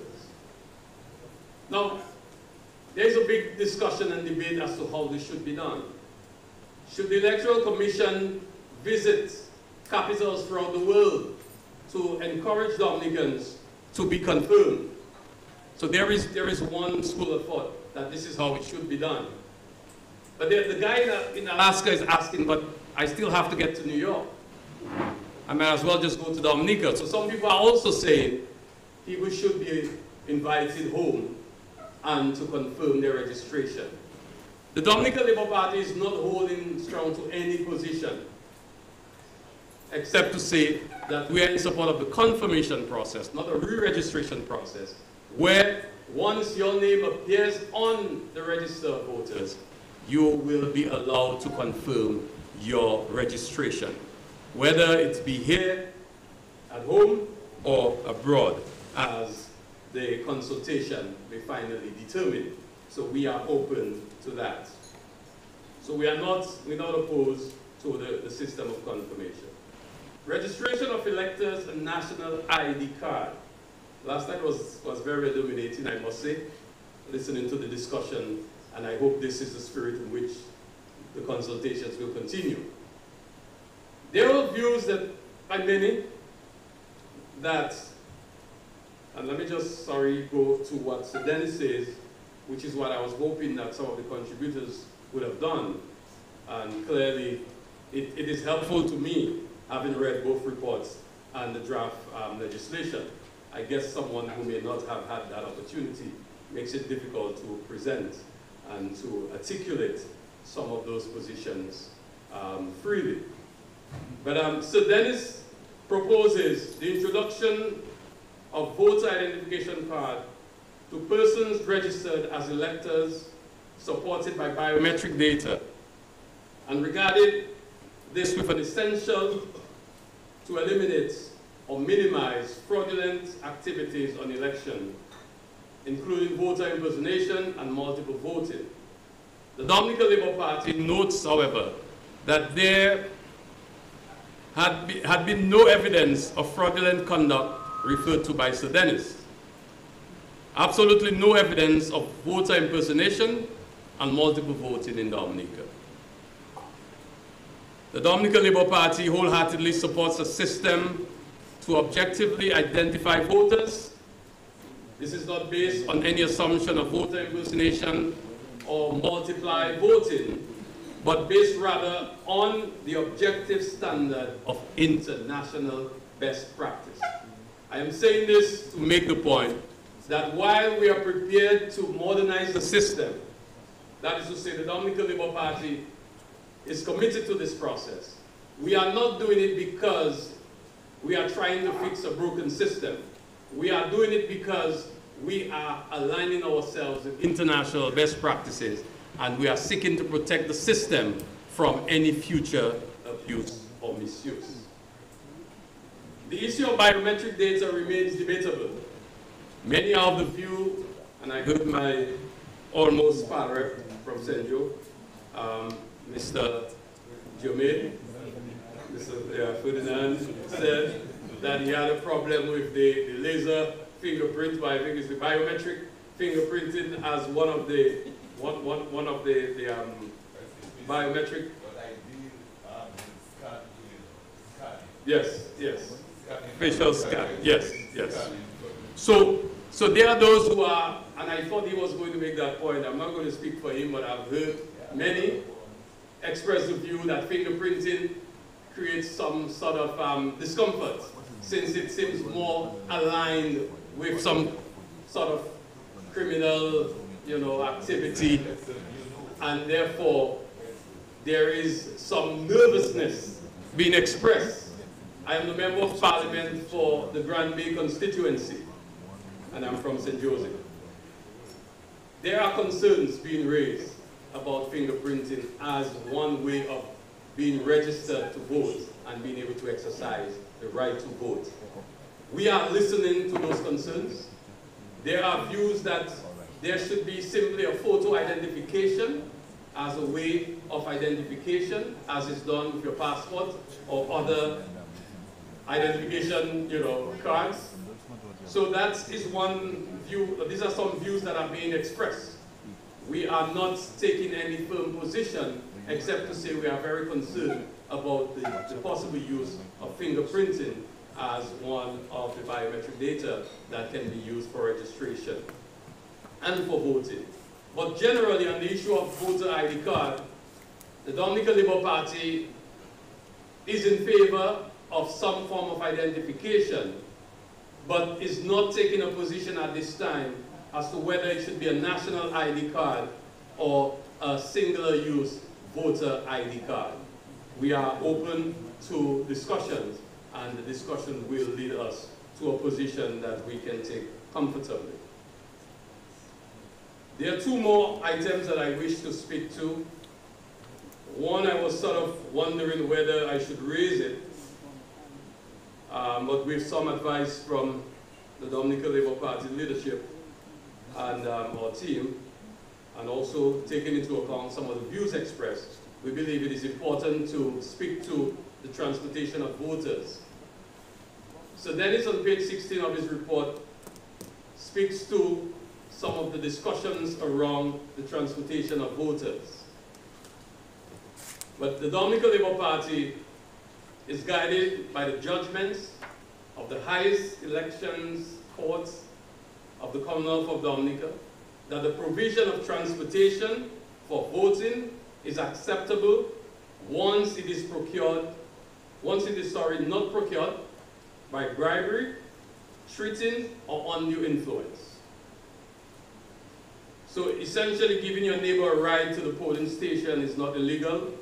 Neither is offering a ride to your friend who lives in New York to come to Dominica to vote without some criminal intent, without undue influence, without bribery or treating as defined by law, is legal.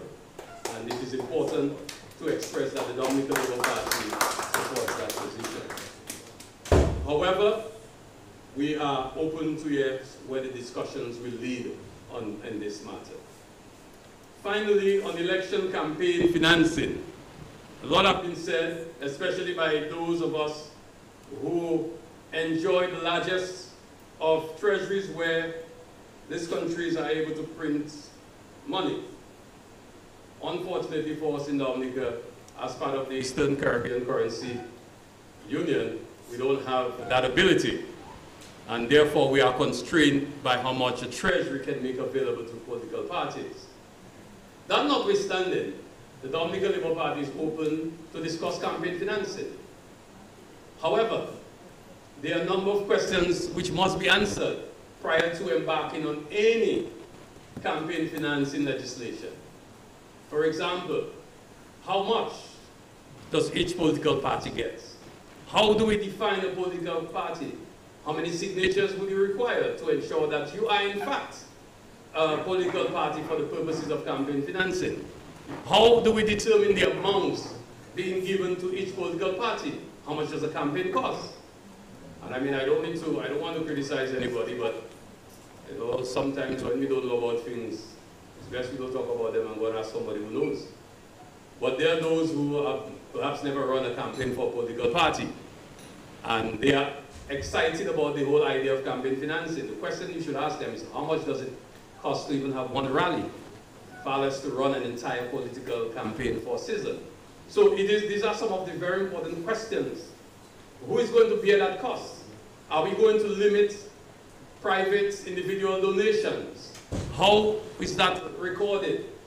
And who is the owner's place? That is to say, the individual, the candidate, the political party. All of those questions in the report, we have not seen enough answers to those fundamental questions in order to determine how we should proceed with campaign financing. However, the Dominican Labour Party remains committed to that process, and we are interested in having broad discussions on campaign financing. And we also have received indication by some of our regional organizations that they may be interested in proposing an OECS-wide and perhaps even a CARICOM-wide campaign financing legislation. We hope that we can be guided by both the OECS and the Commonwealth Secretary and the CARICOM Secretariat, and perhaps we can be assisted by the Commonwealth Secretariat and the OAS to seek to get answers to those questions. Are we going to tax our citizens in order to finance campaigns? How much is that going to be? How is it going to be levied? And all of these questions are valid questions that we must seek answers to prior to embarking on any form of campaign financing. In conclusion, the Dominican Labour Party commends the government for this policy of widespread consultation. And as we have sought to do, we encourage discussions. You'll notice for the last 2 nights, the political leader of the Dominican Labour Party has sat there quietly and observing. That is the spirit which we want to conduct the consultation moving throughout Dominica. Well, I wouldn't even go that far because, like I said, before we even speak of political parties, we must seek to get the definition of a political party. What is a political party in order to benefit from campaign financing? But yes, in fact, the other political leaders, one just addressed us virtually, and we're very happy that we can utilize the technology to have him join us, as we always do when we reach out to our voters in the diaspora. And we're very happy to engage with him, and we'll continue to have that level of engagement. And also, we wish the other political leader well in South Sudan. I'm not sure if he has internet connection there, as he's not shown up on the screen as yet. So we are very open to the consultation, and we look forward to the reports from the observers as they sit and observe the conduct of these consultations throughout the length and breadth of Dominica. And finally, in the same spirit, we encourage the members of the other political parties to speak. Please, we urge you to express your views, express your positions on the Sir Dennis report. But please, do not substitute your lack of knowledge of the report for poetry and grandiose speeches. Thank you.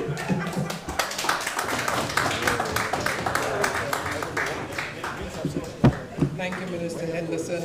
I would like to give the floor to Mr. Nicholas George.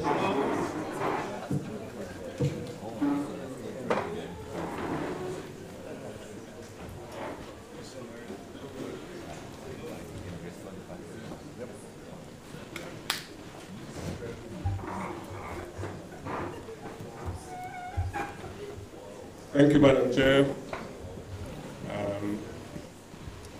I recognize the Honorable Prime Minister and the observers who are among us tonight, and everybody else who is present in this room and listening via media.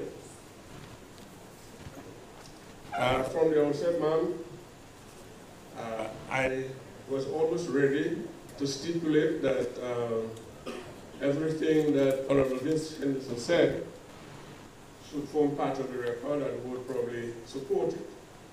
Because he started by saying that he didn't want to be knee-jerkedly responding to anything coming from the opposition. So that was refreshing. But he did take some pot shots at the opposition. I will try my best not to do the same because I am not in Parliament. It's okay, I am not in Parliament. But I want to say tonight that the exercise that we're going through here in Dominica is a painful one. And it is seeking to reestablish trust, ethics, integrity, responsibility, and accountability in governance in Dominica. And as I start, I want to draw reference to the preamble to Dominica's Constitution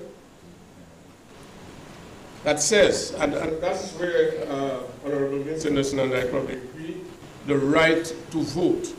But the right to vote carries with it a responsibility.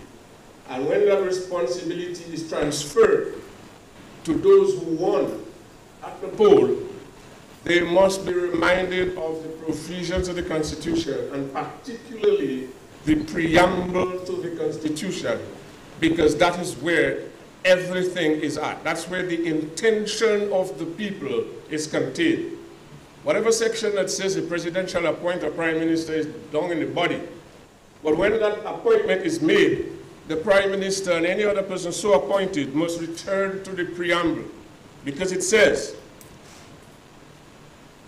whereas the people of Dominica have affirmed that the Commonwealth of Dominica is founded upon principles that acknowledge the supremacy of God, faith in fundamental human rights and freedoms, the position of the family in a society of free men and free institutions, the dignity of the human person, and the equal and inalienable rights with which all members of the human family were endowed by their Creator, respect the principles of social justice, and therefore believe that the operation of the economic system should result in so distributing the material resources of the community as to subserve the common good, that there should be adequate means of livelihood for all, that labor, and in this case here I'm probably taking the advantage of saying that work should not be exploited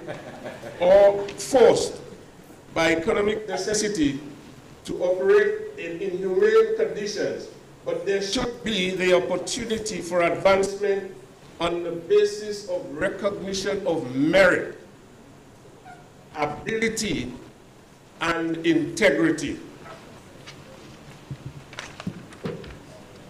That have asserted their belief in a democratic society in which all persons may, to the extent of their capacity, play some part in the institutions of the national life, and thus develop and maintain due respect for lawfully constituted authority.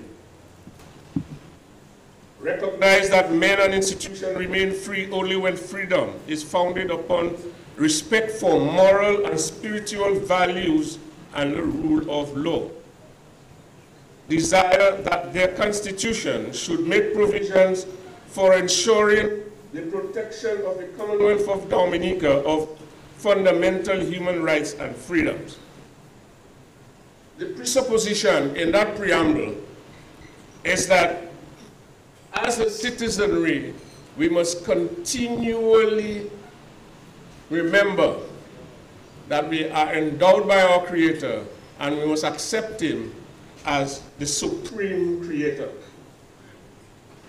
That social justice should be practiced in the discharge of everyone's responsibilities. That distributing resources of the community as to subserve the common good, this we spoke of a while ago, is at the heart of what an election will finally bring. It will bring 21 elected representatives to Parliament, 9 senators, an Attorney General, and a Speaker. That's what it brings. And the preamble the lecture, the instruction, the philosophy of the people of Dominica is that when we discharge our duties, it must be done in a godly fashion. And it must be done, the distribution of the economic goods of the country must be equitably distributed. Madam, the United Workers' Party, on the Registration of Electors Act, stipulates that there should be a total re-registration of voters and provisions for cleansing the voters list annually. The current act, the Electors Act of Dominica currently allows for that to take place. Consistent with the Constitution, only those persons who are ordinarily resident in Dominica and those who are no longer ordinarily resident in Dominica for less than 5 years should be eligible to vote in our elections. There should be a specific voter ID card issued to all eligible voters in Dominica with biometric data, including facial recognition and fingerprints. And I did allow a stipulation that Honorable Vince Henderson's address should be in the records. But on this one here, he mentioned that there's no evidence, there's never been any evidence of voter fraud. He may be right. He may be right, because the courts, however, the courts have never allowed the hearing of petitions in Dominica.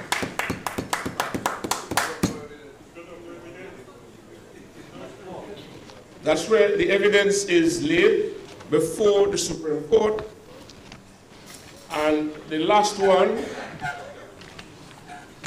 the petitions were not allowed because some constitutional stipulation.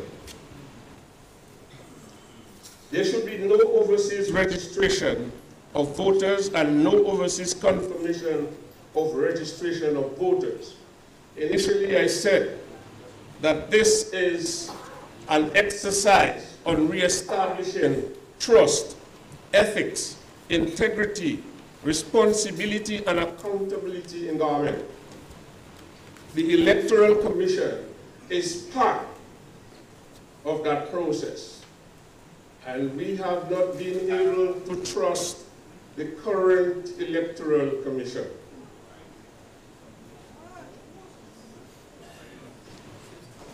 We have on the record that a member of, a sitting member of the commission is, and probably still is, was and probably still is, an attorney on record for sitting members in this government in a matter that was litigated before the court under the House of Assembly Act. Somebody needs to explain to me if that is not conflict of interest, then what it is. We're talking elections, and we're talking the composition of the Electoral Commission. Now, trust that, and it is this commission that has the power under Sir Dennis's recommendation that they shall select the venues where re-registration and confirmation will be done overseas. That they shall select the people who will do the registration overseas, the confirmation of registration overseas. Now, for that to happen, there must be confidence-building measures in the legislation that ensures that whatever is done has a high sense of fairness in whatever it is presented. But as constituted now, we cannot trust that. Campaign finance reform. Yes, Honorable Henderson. You've heard plenty versions, and you will hear this one and you will hear others. Provisions in the House of Assembly bill must be specific on all spending limits. There should be fixed limits on campaign financing, a maximum of $50 per registered voter. Expenditure both before and during any reporting period stipulated in the applicable legislation. Madam Chair, I did promise myself that I would not make any idiotic, divisive, denigrating statement that for fear that you might deem me to be imputing a proper motive. And I didn't expect that I would be disturbed, but Ambassador and Honorable Vince Henderson is my friend, and so if I make a comment, I would expect him to share water with me later. But I allowed that to sink in because Dominica has 72,000 people. I have been on this earth for a little number of years, and since I was in we didn't call it kindergarten at the time. We had another name for it in Collier. Since then, I learned that we had 72,000. Right now, in 2023, we have 72,000, but the voters list is 74. Collier, and probably, let's take Vegas. Honorable Prime Minister, you probably have 3,000 electors in Vegas. Or St. Joseph? All right. 3,000 voters. At $50 per elector. Can you help me? Because I only did arithmetic in school. I didn't do maths.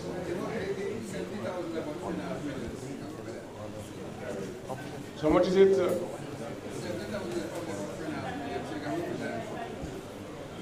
All right.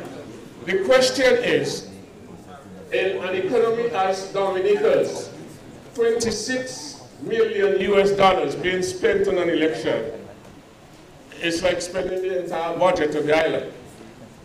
And the question is, what are you spending so much money on the election for? And even when you win, what do you do? Those who elect you, you don't respect them. So, in Collier's case, 600 people, 600 electors, that would be $18,000. Honorable Darren Pinard, if you were granted $18,000 in Collier, are you willing to stand here and say that that would not be enough to campaign in an election in Collier against me having $18,000 as well? What else do you need? How much more money do you need to convince the people in Collier that you require more money?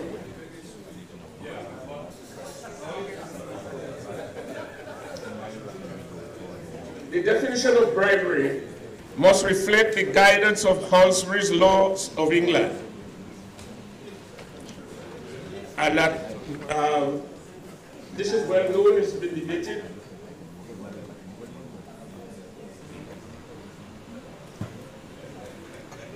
And I want to add something because in the House of Assembly currently, I think section or Standing Order 72 provides for the Public Accounts Committee. Even if I am not now a member of the House, I did work for the Speaker of the House, so I had an occasion to read through the standing orders. And I think it's 72, thereabouts. It says that there shall be a Public Accounts Committee. And that's it. And how it is composed. But we know, again, as far as ethics and integrity and accountability and responsibilities are concerned,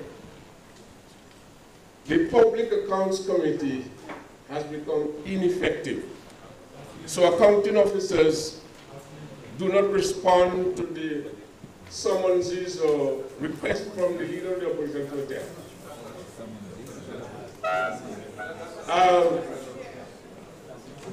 So I'm doing well. I'm doing well. Once the Honorable Prime Minister engages me, I know I am doing well tonight. Thank you very much, sir.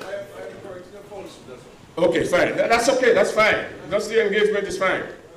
All right.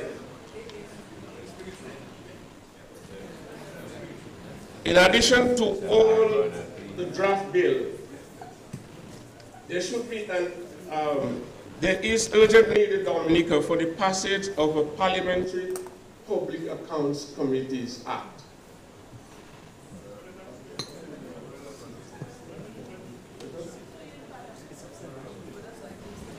Elections, yes. Madam Chair, you're asking me for elections. The answer is yes, because elections do not end at the poll after 5. Those who are elected need to continue and to conduct their affairs in a godly manner, with ethics, with integrity and accountability. And they go into the House of Assembly, where recently Prime Minister, you led, or Minister of Finance, you led the approval of the budget. And when that budget is being activated by the accounting officers, the Director of Audit, by Constitution, must write in the report and submit it and lay it before Parliament.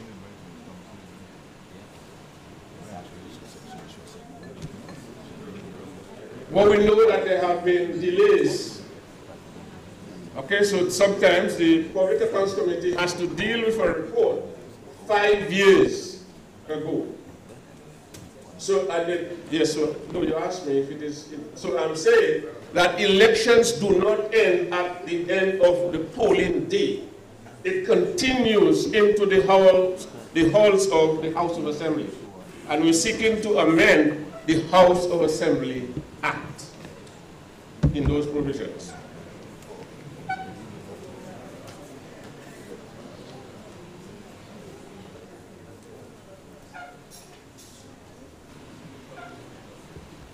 Madam Chair, with reference to access to the media, it is the position of the United Workers' Party that there should be equal access to the media, state-owned and private.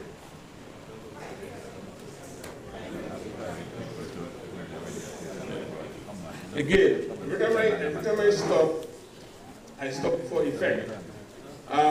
We are talking about best practices, and there exists in our jurisdiction, in Antigua, such a provision. I'm not going to read it, but I leave it to you. Okay? Right. But there exists that provision in the Antigua Representation of the People's Act. The provisions for equal access to all media.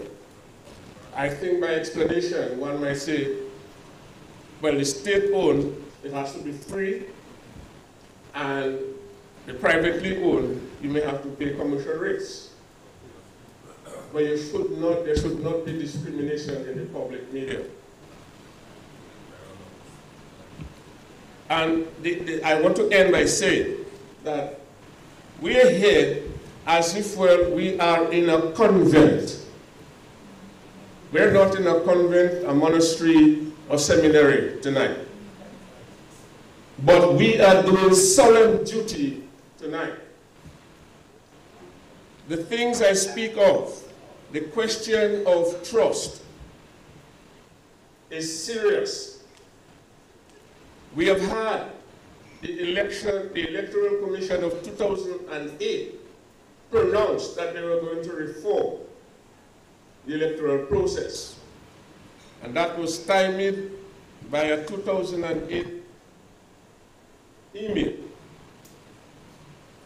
And it is that email that has us here now in 2023 trying to get reason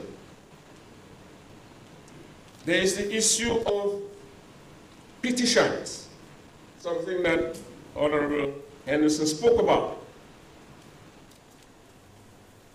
The United Workers' Party has petitioned the courts in 2005, 2009, 2014, 2019. And yes, the decisions have not come in the favor of the United Workers' Party, but the petitions have been laid. But here is something. Having laid the petition, the law requires that the petitions must be laid before the court within 21 days. Yet, the determination of the case, and in Dominica's particular case, and the Honorable Prime Minister is sitting here, we were told 3 years after his position, after an election was contested, 3 years after the petition was filed at the court, what the decision of the court was. The United Workers' Party is recommending that the petition process must be laid, heard, and determined within 90 days. Because it is important for us to know who our elected officials are. And if it is contested in court, it must be done expeditiously. So, in the Petitions Act, we are asking for that. And my good friend, the current chairman of the Election Commission is there. And I'm very glad that Sir Byron has found the courage to put before us an Elections Commission's bill. I am hoping, sir, that if you are the chairman when that bill is passed, that you will adhere by what is contained in that bill. Because I saw the word integrity there in the discharge of the duties of members of the Commission. I close by saying we are doing a solemn duty tonight. We're doing a godly duty tonight. And I'm not here to bash anybody. What I'm saying with all earnesty, this thing has taken too long to come to where we are, because in 1976, the Honorable Patrick John declared in Salisbury he wanted to take Dominica to independence, and in 1978, that was attained. And we had the Constitution ratified in our Parliament in 1978, 2 years after the Declaration. And it is that Constitution that we are conducting our affairs by currently. We can do well by this process that we're going through now, because it is akin to the Constitution. In our present democratic system, we cannot have a prime minister if we don't have an election process.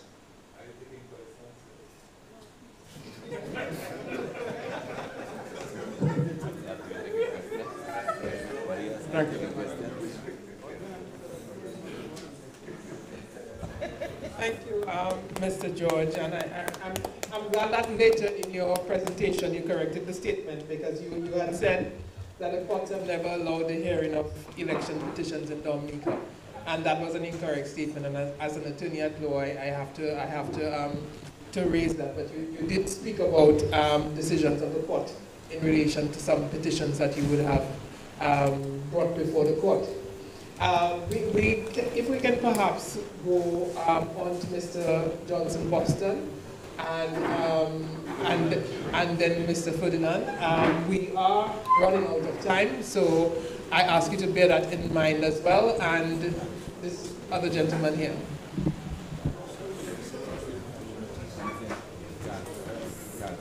Thank you, Madam Chairperson, Prime Minister, Leader of the Opposition, friends from Ladies and gentlemen, I think tonight we are in a position where we should allow soberness to take charge of this discussion going forward. We're on this road for over 13 years, and the region must be laughing at us that we cannot come to a conclusion on electoral reform for so long. And what I expected would have happened here tonight is for each party to present, based on the report and the draft legislation, what Sir Dennis Byron has presented. The Attorney General was called to give a review, and I guess the review was to direct us in that direction. I don't think it's an opportunity or occasion to take cheap shots at one another. I think we should be very sober when we're doing this. We should state what we see in the resolution, in the report and draft resolution, what we agree with and what we disagree with, what we can improve to take the process forward.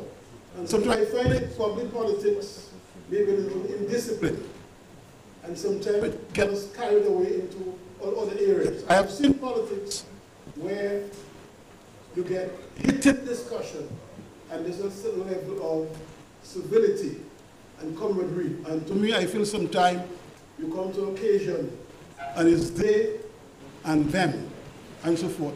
And I think that unless we can understand that and recognize what we want to do, because at the end of the day, we want to achieve a reform that is for Dominican. Remember now, reform is not a one-shot thing. It is a continuous process, a living activity.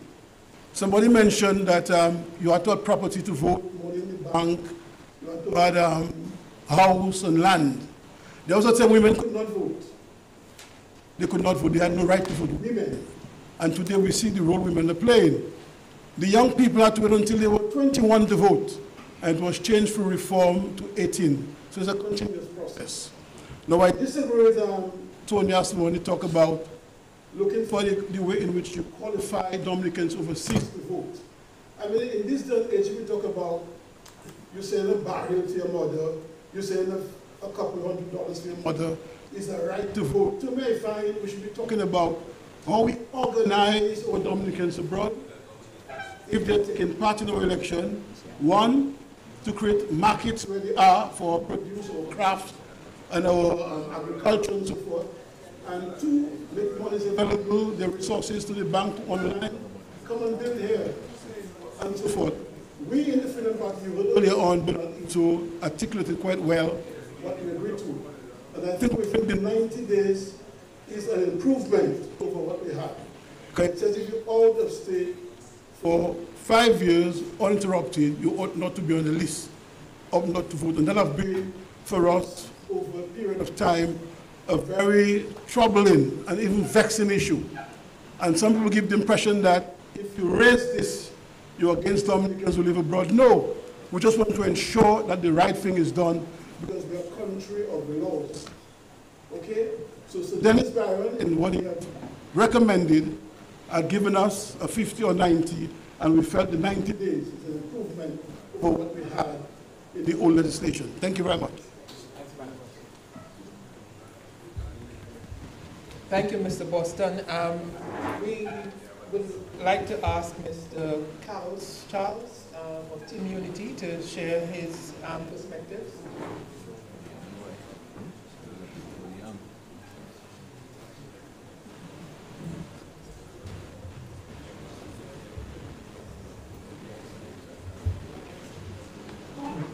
Thank you, Madam Chair.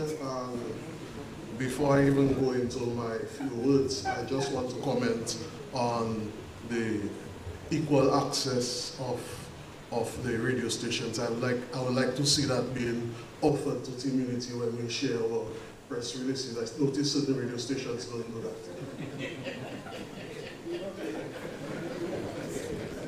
Regardless of that, thank you for the opportunity.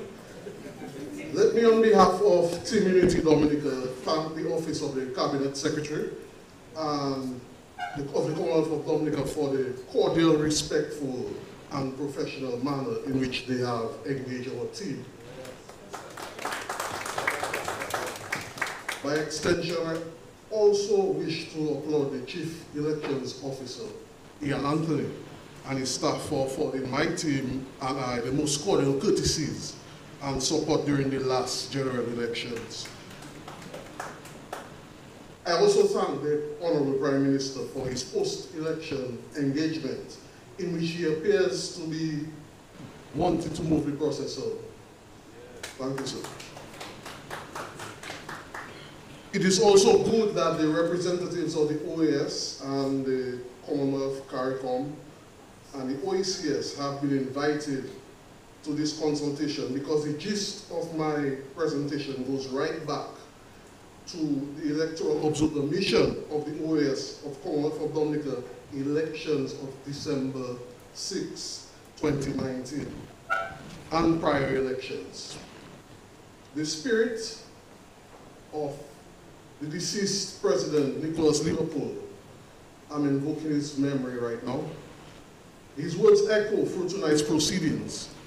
He reminds us that the right to vote as a consequence, the right to determine which political party or group of persons is to govern the country during the next parliamentary term, is the most important right of a democratic society. And this is why our team proudly contested the last election. We, however, contested knowing that we did not stand a chance of winning, and that the results were a foregone conclusion, even before a vote was cast. In fact, I wrote my concession speech before the day of the general election.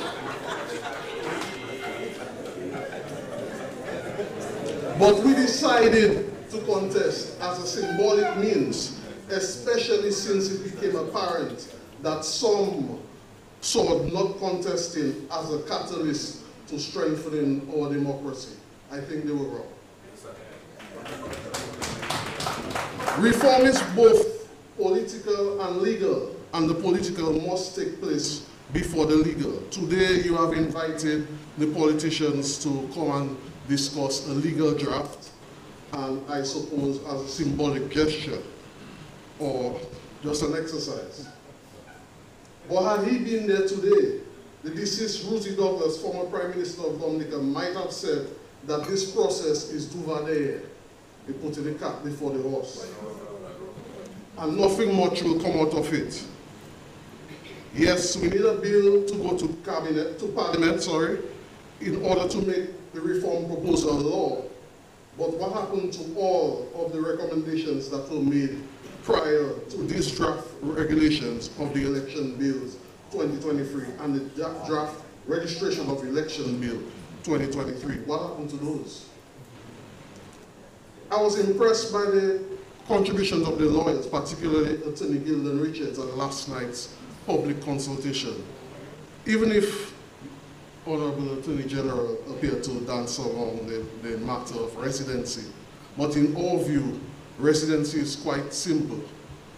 It means to reside, and the ability to vote is a residency issue. So Dennis Byron in 71C of the proposed regulations of the Election Act proposes that what can be concluded is as a mild treatment to what is necessary as far as cleansing of the elections is concerned. Again, I heard the AG referring to the proposed bill as an act at last evening's presentation, but he corrected himself. It's a bit concerning, but I'm almost moved to ask, is this a real consultation? Residency is the currency of voting. This means that one must be a citizen and may not unnecessarily be qualified to vote. This has been and continues to be a standard practice with elections and electoral laws worldwide. Let us not reinvent the wheel. Every Dominican citizen who resides in the area which they intend to vote should vote using their voting identification, voter ID, not a national ID that every citizen can or should have. The most glaring and vexing point of reform is the bloated list of electors, which is more than Dominica's current population. Sadly, the proposed draft regulation only makes this worse. It's painfully obvious that the best first step is to cleanse the list. Why is this so difficult? It is not a legal matter. It is mere common sense. Even an infant will understand. Our view on re-registration, which aligns with the overwhelming majority of Dominica, is very simple. Cleanse the list. That's it. Give Ian and his staff some money and additional personnel to do a national survey. They will find out who is currently residing on island. Keep them on the list of electors. Remove the names of those who have died. Remove the names of those who have died. And Dominicans who do not currently reside on island based on the standing electoral laws. Those names will be cleansed. Those names who have been cleansed will simply re-register when they return to reside for 50, 60, 90 days as proposed in the draft bill. That is it. This is the first necessary step. This has to be the way, for no other way will seem fair, and that is right for democracy. No party or resident will be disenfranchised, and there will be no more fighting over reform, and well, not to the extent as we're currently being seen. When this is done, the most integral aspect of voting is achieved. We vote for parties, but reform to protect our democracy. Reform, therefore, cannot be a party thing. Reform is the most significant exercise in the life of a democracy.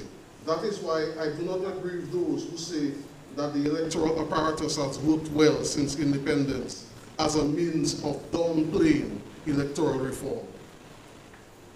Constant reform is necessary if democracy is to thrive. Regular reform of the voting processes must be continuous in order that the integrity of the vote is maintained.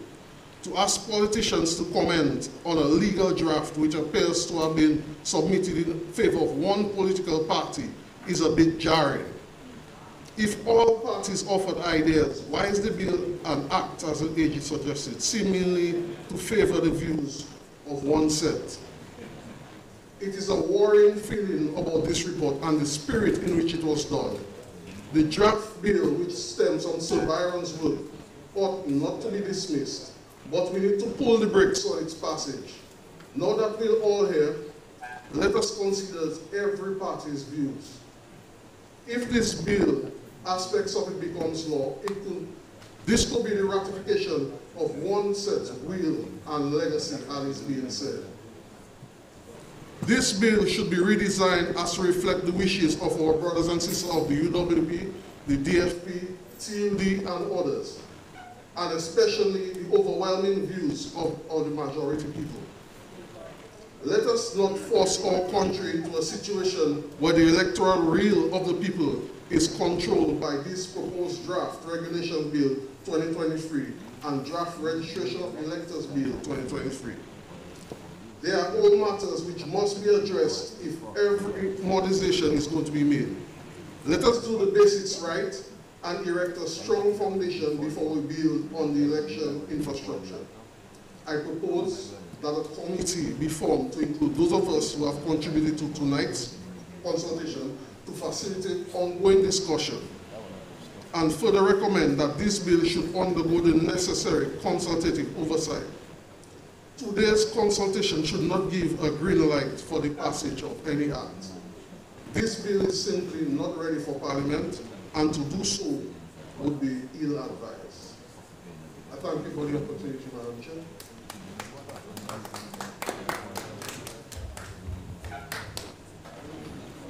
Thank you very much. I believe that it relates, I don't know if you want to speak to the actual bill, but as you would know, what has been proposed by Sir Dennis is, it's proposed legislation, so I don't know if we can even call it a bill, but it's proposed legislation that he has put forward. and I don't think it has been endorsed. I don't think the government has expressed its opinion on it. But thank you very much for your contributions, and I would like to ask Minister Laville to take the floor.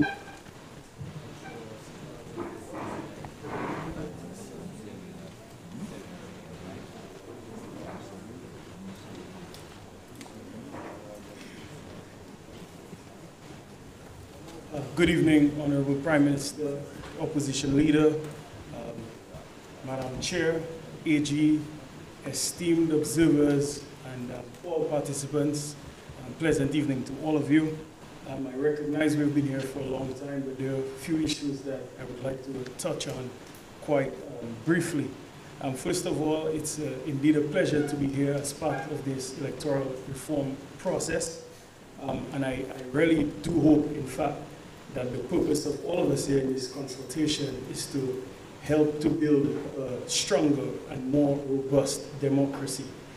And it is because of this, and this is in fact our intention, hence the reason why the submissions from the Dominica Freedom Party, for example, and the opposition to institute a special committee to further advance this process, we're in fact vehemently opposed to that.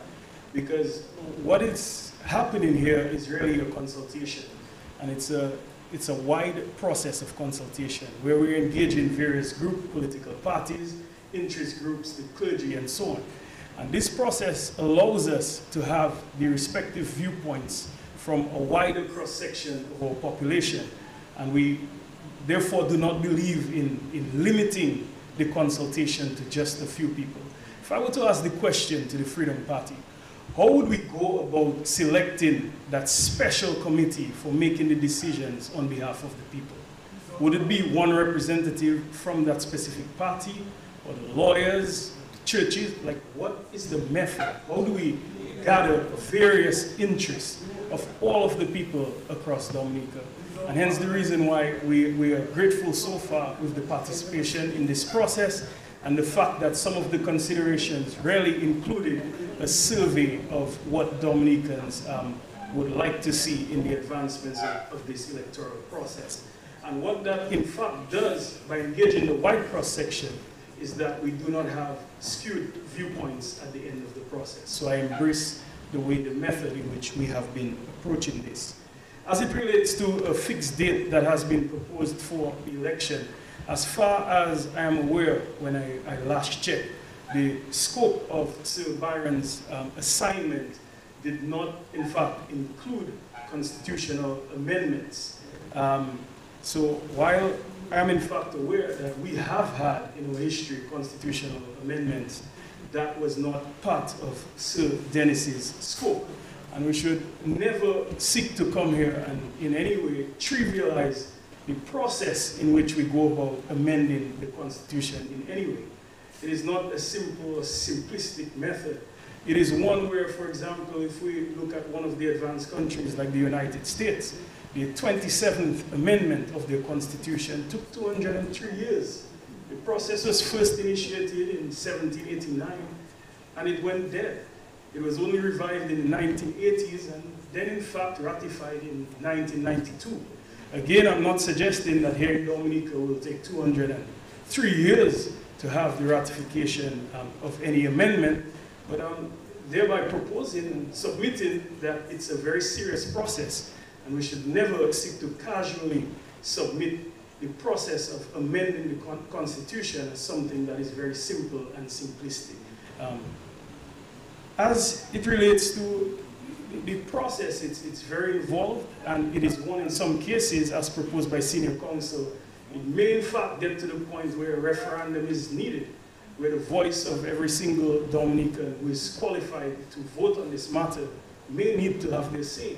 And if we are truly serious about the process of advancing electoral reform, we must ask ourselves, do we want to proceed with the continuation of this consultation as it relates to electoral reform in its strict sense, or do we want to go further in a process that can really be protracted? So these are some questions that I submit for consideration. As it relates to the imposition of the requirement of 50 to 90 days as it relates to the residency required on aggregate to be here in Dominica. It is something that we must ask ourselves. What is our current electoral system based on? What is it predicated on? And as far as I'm aware, it's based on universal suffrage. And if that is the case, as it is right now, we must ask ourselves, truly, the imposition of this requirement, does it align with the principles of universal suffrage? And that is something we must really, in fact, truly reflect upon. In most advanced countries with even more modernized electoral systems, many of the amendments that are made by way of the electoral systems are, in fact, aligned with expanding the rights to vote and protecting people's rights to vote, and not in any way limiting that right. So it is something we must really ask ourselves also.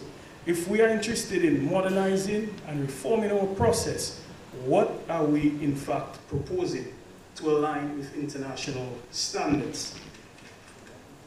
Also, I'm pleased that Team Unity did in fact praise the DLP and in fact the Prime Minister for speaking honestly as it relates to our history and the chronology of our proposals for supporting electoral reform. And this dates back to February of 2011. And time again, we have proposed areas for reform. And that has been our track record, in fact. And we have been consistent with that. So I am happy that we are advancing right now with this process. I heard a submission that registered voters should be charged $50 for campaign financing. And I must say, in fact, that I was baffled to hear that, because again, if we go back to the principles of universal suffrage again, then really, in fact, we must ask ourselves, are we making it more difficult, in fact, for people to participate in the process by imposing a charge of $50? If I would ask myself, where was I when I was 18 years, and I would in fact have been a college student, and I would have been so excited to register and take part in the electoral process, and $50 for me at that time would be as scarce as gold. And I remember how excited I was to participate in the electoral process. So that imposition on our fifth formers and our high school students and our college students and our pensioners in Dominica, those on social security, those living with disabilities, we must seriously ask ourselves, what are we asking the population and our registered voters to participate in?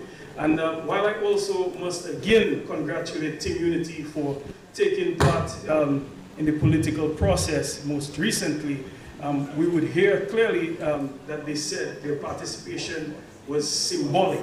And while I commend them for participating in the process, we must note the word symbolism, okay? And here we can tie this and correlate it to campaign financing also too. Many people have various ideologies. There's some parties that are absolutely serious, like the Dominica Labour Party. And there are those, for various reasons, have their various ideologies that I will not address.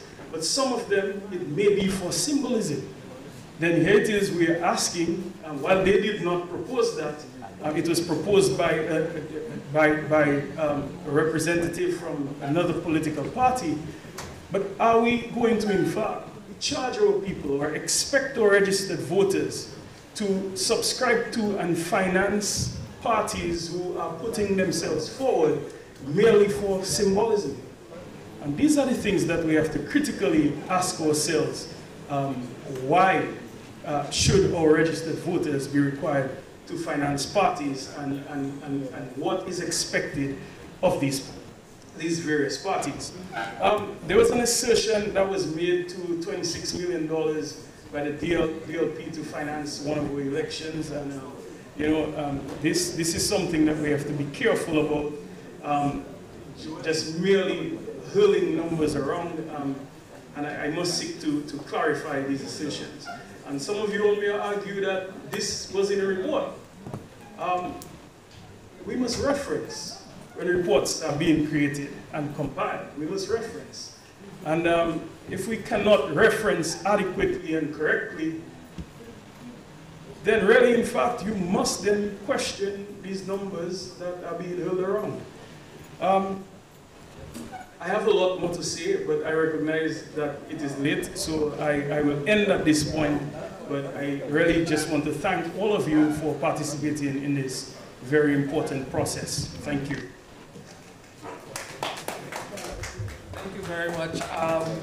We are running out of time. I think we've run out of time already, but I want to give the opportunity to one of our independent candidates to address us.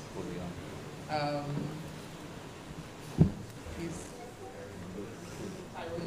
Tyrone Nicholas. Yes. Good night, everybody. My name is Tyrone Nicholas, independent candidate representing the Roseau constituency. And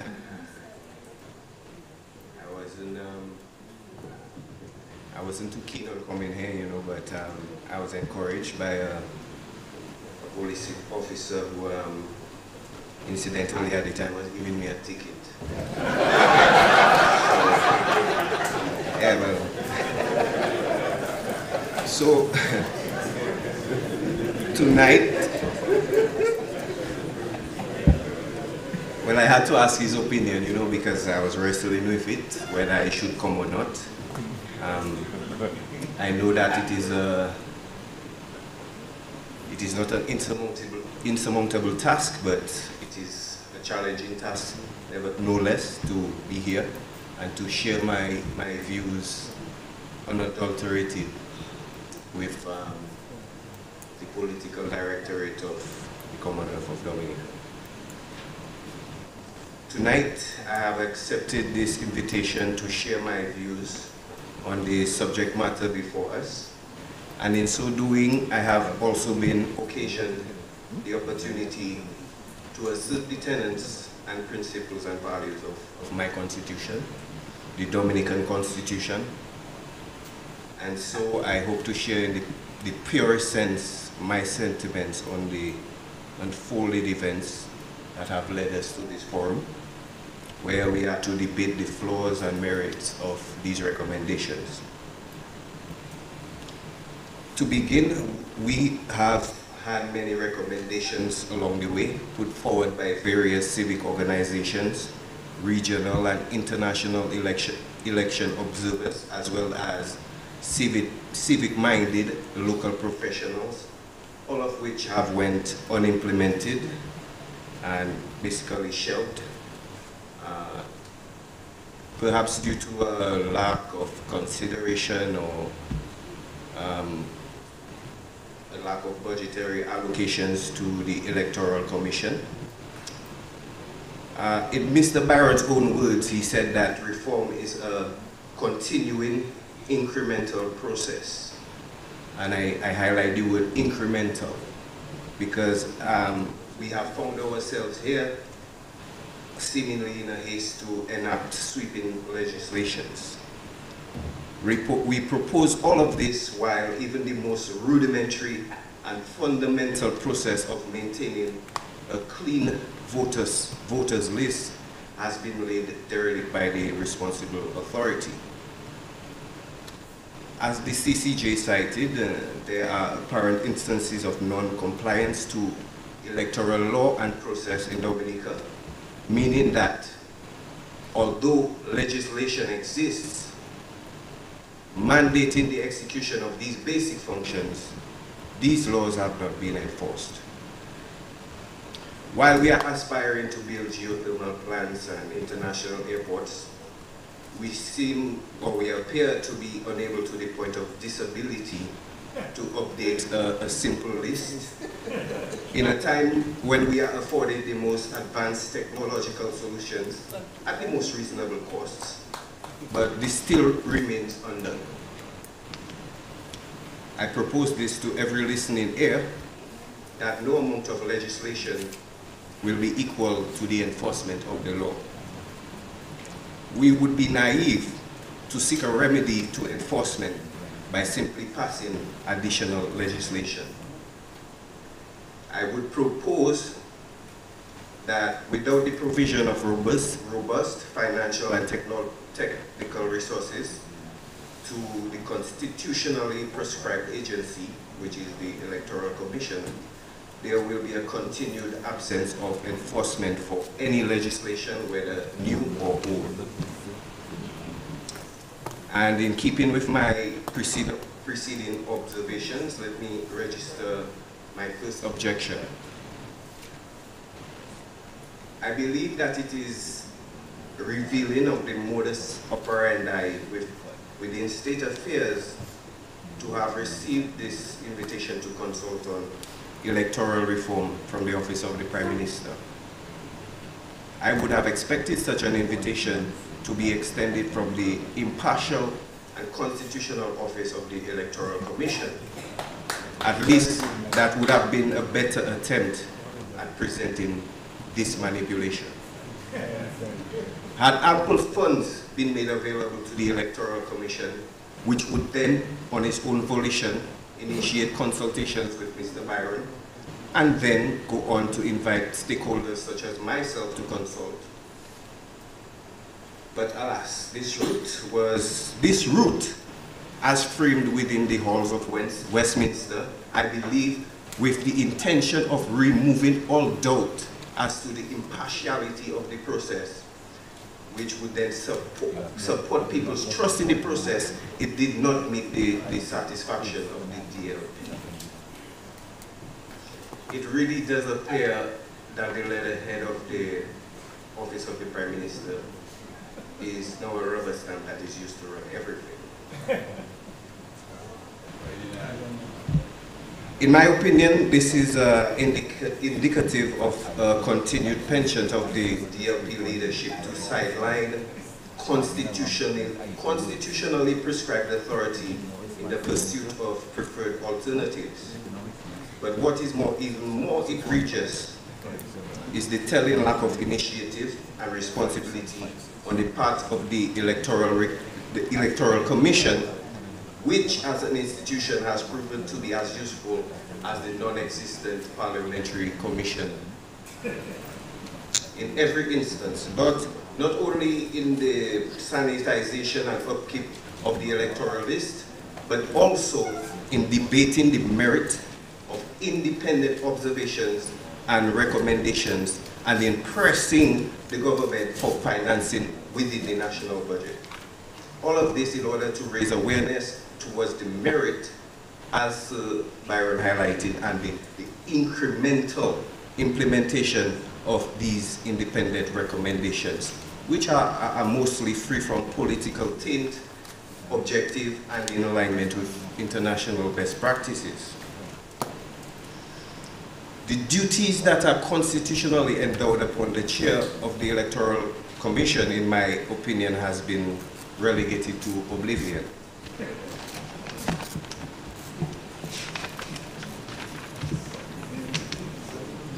The salient question right now then would be to ask, do these alternatives which are being presented here serve the interests of the general population and future generations of unborn Dominicans? Or does it serve to ensure the security and entrenchment of a political ideology that has fractured and entrenched our nation in 20+ years of tribalism? Will we be creating a foundation upon which future ideas for advancement can take root? Or are we institutionalizing and cementing ourselves into the current situations which we live? Situations that stifle our creativity, limit our advancement, and restricts the palette with which we are to live expressive, colorful, and fulfilling life experiences. Will we or our grandchildren,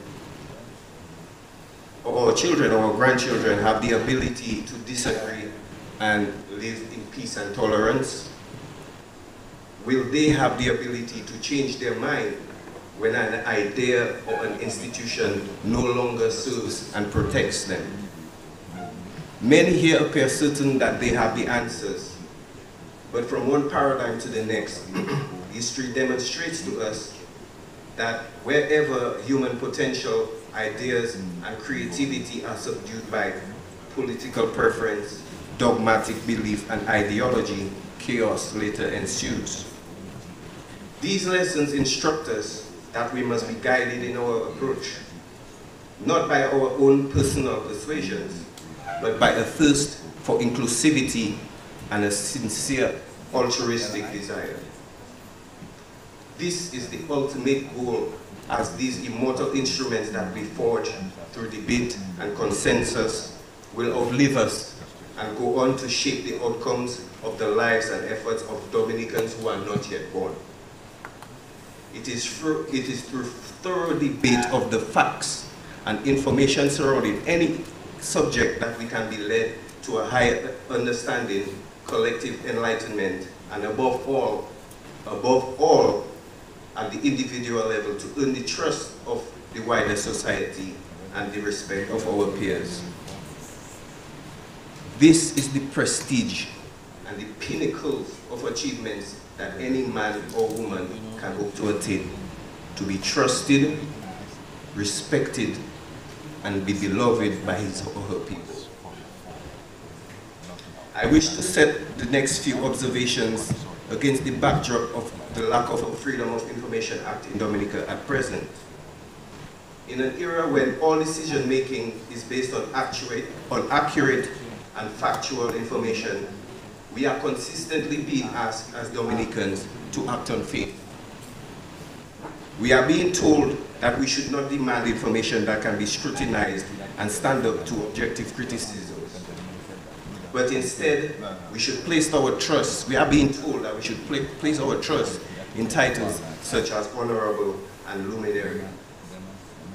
Most decision to be making today requires information or data, from personal, business, corporate, investor, even the incumbent acknowledges the power of information.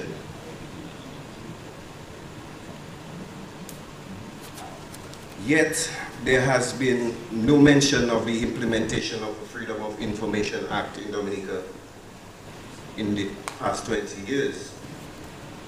This act would allow for the proper vetting and circulation of information and the opportunity for raw data to be exposed to different perspectives or interpretations, and in so doing, eliminate potential bias. How was the information for this survey sourced and collected? What form were the questions? What tools were used? Were the questions prompting or leading? Where is the data? How were the participants and sample populations chosen? Can we confidently say right now that we have factual, trusted, and impartial information? Can we say that 600 plus locals is a good representation for the general population of Dominica? When our esteemed consultant goes on to use these findings as a basis pointing to a majority of Dominicans preferring a multi-purpose national ID card as opposed to a voter ID card. Just like we are being asked every 5 years to place our trust and confidence in individuals running for office, we are now being asked to place our trust in one man's interpretation of the statistics. Brothers and sisters, our trust cannot be so cheap. For less, we have surrendered our trust to people who hold the office and title of honorable. But do they reciprocate that trust and confidence to us? Do they honor our trust by delivering the truth? Do they treat us with the dignity and respect that we deserve? Their behaviors demonstrate to us that by their estimations, we cannot be trusted with the truth for their own sake. In the age of technology, whoever controls information controls our decisions. So we must challenge every piece of information that we receive in the absence of reliable, unbiased, and accurate data, so that facts may be distilled from fiction. Some of the very people who refuse to speak are witnessing the reality facing us. Visa restrictions being imposed on us, allegations surrounding the sale of state plans, the castration of the IPO, and countless other occurrences result in the hemorrhaging of trust in authority. And as this chasm grows between the public and those in authority, so does it fuel the continued socio-economic decay of our communities and our families. While we grasp for the truth, we remain paralyzed to act because by various means we are kept in the dark. We pay twice for the lack of knowing, once when we are misled, and again when we are belittled and denigrated for not knowing.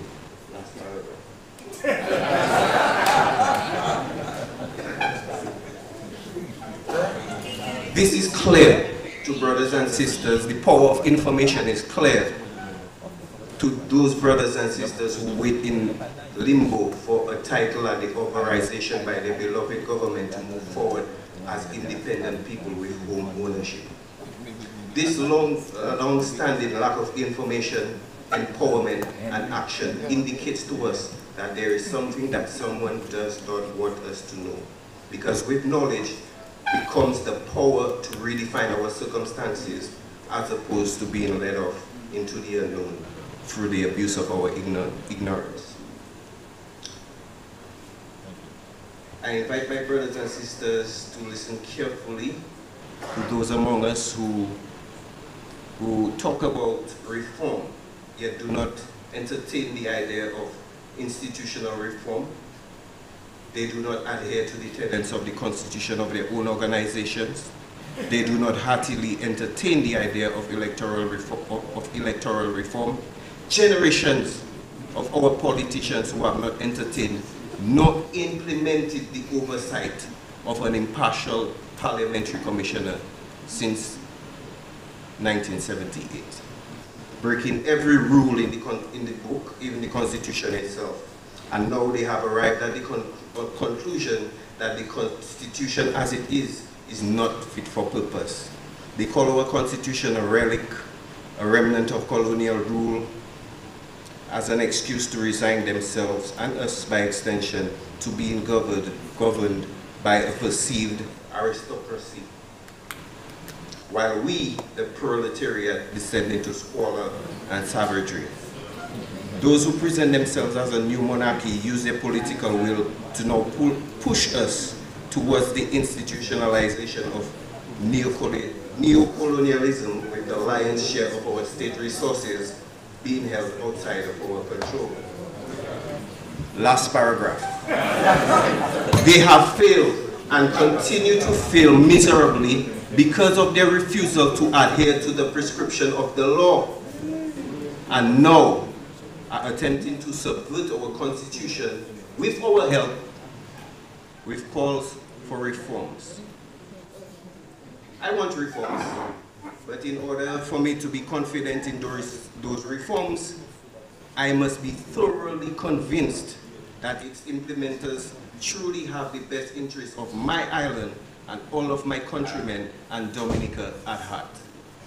Let me also say that although I may object to the unconstitutional nature of this engagement, it does not lessen my appreciation for the efforts of those within the legal fraternity and other civic and political groups who religiously put forward their effort to seek out the pitfalls and merits, if any, within Mr. Byron's drafts and recommendations, so that we can be afforded, an alternative that can serve us as a nation.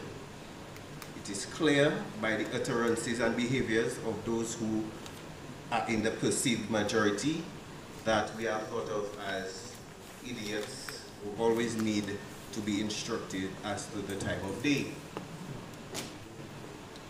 And that perceived minority are powerless to implement the changes that we request unless we have their approval and blessings. So I appreciate your efforts, Mrs. Dide and others. I appreciate your efforts towards a solution against all odds. Thank you for the opportunity to express my sentiments this evening, and may God watch over our country and of all of our people. Thank you and good night. Thank you, folks. We'll just have one last contribution tonight. Please bear in mind that if you have additional comments that you would want to bring forward, you can always submit that to the Cabinet Secretary. I would just invite the political leader of the Dominica Labour Party to address us. Prime Minister. Thank you. I am very careful what I say because I am also the leader of the Parliament where we will eventually have to take the legislation to be enacted. But just to say that we are engaging stakeholders with the greatest of sincerity. I have said on many occasions that we want this process to come to a conclusion so that we can engage ourselves on other equally important matters confronting our country's economic and social development. Everyone has been given an opportunity to speak freely,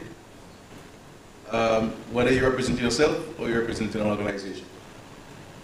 And I believe that in itself is a clear manifestation of the sincerity, the honesty, and the integrity of the government in its engagement with stakeholders. In many countries, such processes have gone through with absolutely no consultation with the various pockets. Parliamentary committees meet, they discuss among themselves, they take it to Parliament, is enacted, and that becomes law. And so the engagement that we are having is a very sincere one. There has been a process of consultation by Sir Dennis. And I want to also reiterate that the report of Sir Dennis with the accompanying draft legislation is Sir Dennis's report. It is not my report. It is not the report of the government. We were consulted like every other stakeholder insofar as a political party is concerned in the engagement by Sir Dennis throughout the several months of consultation.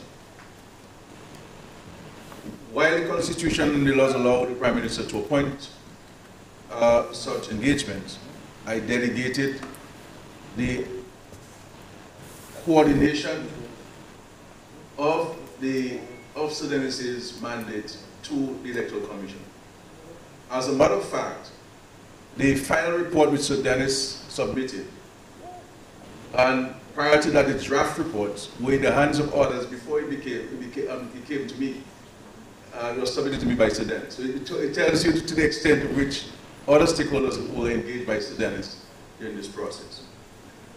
What I want to say to us tonight is that it is okay and it is fine to make emotive comments and statements, and emotional ones. What I want to say to us sincerely, and I say so with the greatest sense of sincerity,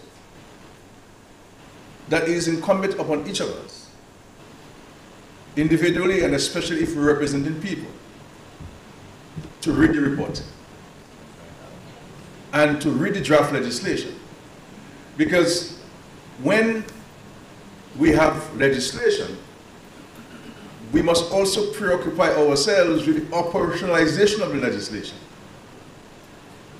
How do we translate what is in words and in law in real practice? And I'm saying to political organizations that we have to pay particular attention. For example, if you look at the issue of campaign financing, you recognize that the thought process of the drafters is incomplete. Because there are many gaps that one would have to look and pay attention to in order for it to achieve the desired objectives of the drafters of this legislation. And political organizations and independent candidates, especially, need to pay particular attention to the impositions of the law and the requirements of political organizations and individuals who are putting themselves for public office. The extraordinary bureaucracy is imposing on political organizations and parties in respect to the draft legislation in there. Now, there may be political parties like ours, like mine, that may have the structure, the organization to answer this and to be in conformity with this. But the reality is that the many individuals, including my former student, Mr. Nicholas, who spoke earlier, and that's why he sounds so bright in his articulation. I taught him the English language, and so he's even better than a thesaurus in his use of language. We have to look at this, read it, and let us debate and discuss the report.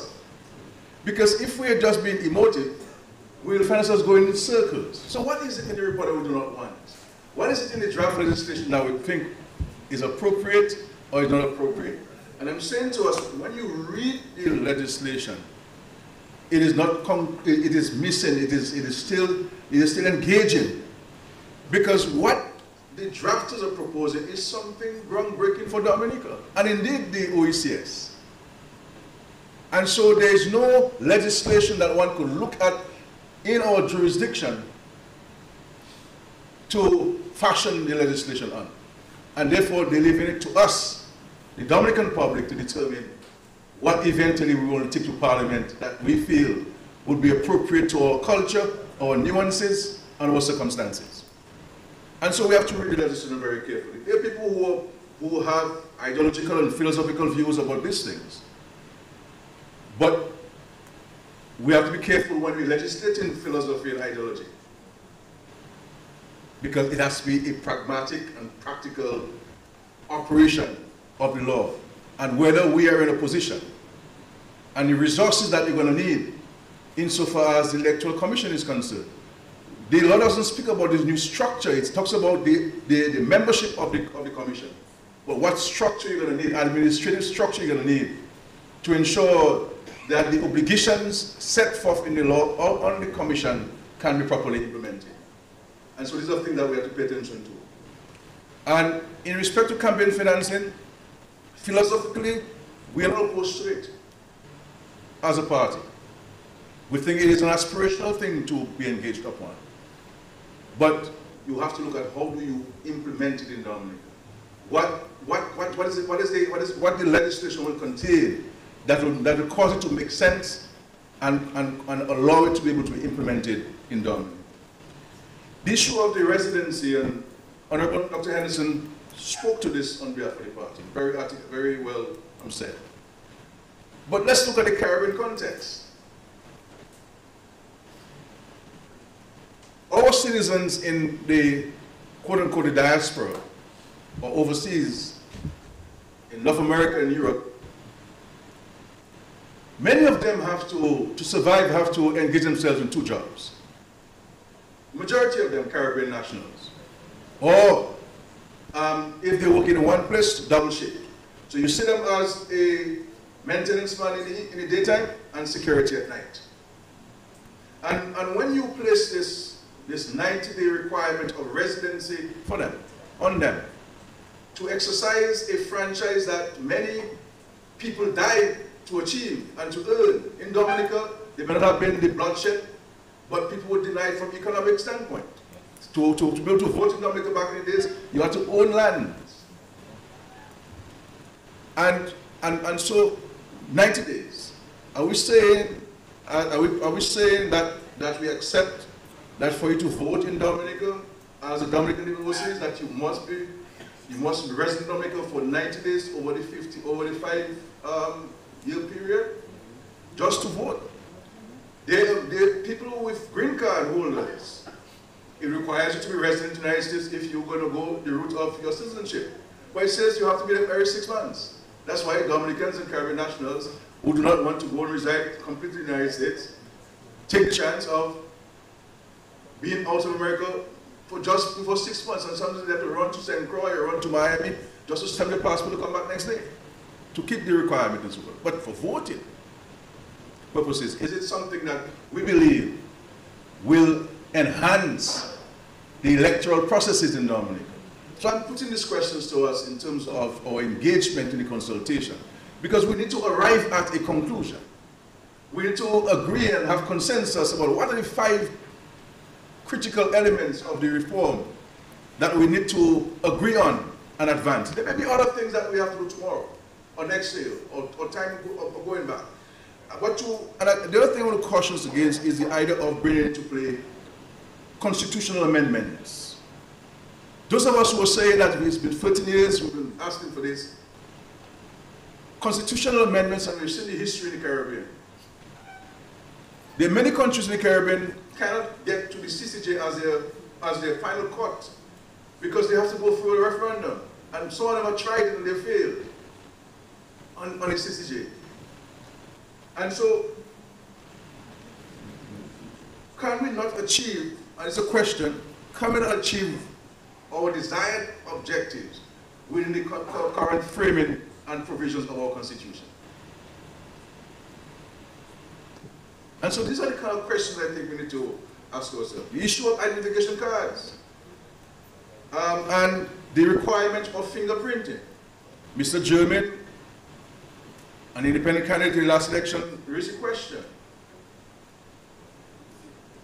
And the question is to us, do we think that there will be a material benefit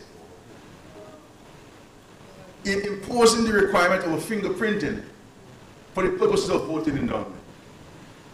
The police cannot just watch you and tell you, I want your fingerprint in Dominica. Your fingerprint will only be taken from you after you've been charged. And you have to be processed. And why do we want to make it look like, do we really want to make it look like it is almost a criminal offense to be registered, to get an ID card to vote? So I'm putting this question to us, not in any definitive manner, but these are I believe, these are the fundamental questions that we have to ask ourselves in order for us to arrive at. And so we need to narrow the discussion to what are the critical points that we need to engage ourselves on, and so forth. And so I want to say to us, finally, because it's late, I want to say to you, my dear friends, that people can make a comments about integrity and truth and trust and all these things. That's fine. That's all part of democracy. We're free to say what we want, whether it's true or not. But I can say to the whole of my country that with the greatest sense of sincerity, I certainly would like to see this matter come to a conclusion and we move forward with other things. But for us to arrive at a conclusion through this consultation, we must not come and read. Reading poetry and prose are fine. But the reality is, we have documents before us. And just to say to you how serious we are in the engagement, I received these documents, say, on June 10. By June 12, it was in the hands of the Dominican public. I hadn't even had a chance to read it myself. And I placed it in the hands of the Dominican public within 40 hours of receiving it. And it is available for every Dominican to read. But reading can be a very difficult thing. But we have to take our time and read this. And those who are assisting us in the preparation of our comment must do so from a vantage point of having read the document. And we must not seek to use this occasion to extend cheap shots at me or my colleagues or the government. That's not going to help us. It's not going to help us arrive at a conclusion, my dear friends. What is going to cause us to arrive at a conclusion is us making reference, like you're in a committee stage in the parliament, looking at legislation, and say, look at section if we go to the section on campaign reform, let us go to section 73. 73.1. Every political party shall on or before the first day of April in every year prepare and submit to the Commission for the preceding financial year of that political party. And it goes 73.1A and 71B. And so, in respect to the demands on political parties, not only during election time, my dear former Freedom Party colleague, Boston, it is not only during election time, but it's going to place a demand on political parties throughout your existence. It requires you to submit audited financial statements. How are we going to finance the audited statements to pay the auditors who charge huge fees sometimes? And then one of your political parties is charging 3 times more. How are you going to pay this as a political party? And how, if you put in a limit on how much I can raise, then the question is, how much is the Treasury going to give to me? Is the Treasury, are we saying in Dominica that the Treasury is going to have to provide financing to political parties and candidates at the elections? It is silent on that. It says nothing on that. And if we're to reference countries where you have such legislation, out of the United States of America, which is usually our reference point, the Treasury of the United States will provide you financing if you choose to accept the limit that they place on you. If you do not choose to accept the limit and accept monies from the Treasury, you can raise $1 billion as Obama did in his first run as a candidate. So we're not opposed to campaign financing, but we in Dominica, we must be objective and understand that certain nuances, cultural practices and norms, and the way our political parties are structured. For all political parties, in large measure in Dominica, are voluntary organizations. But the law is going to place on you certain staff that you must have, certain legal requirements and documents that you must submit.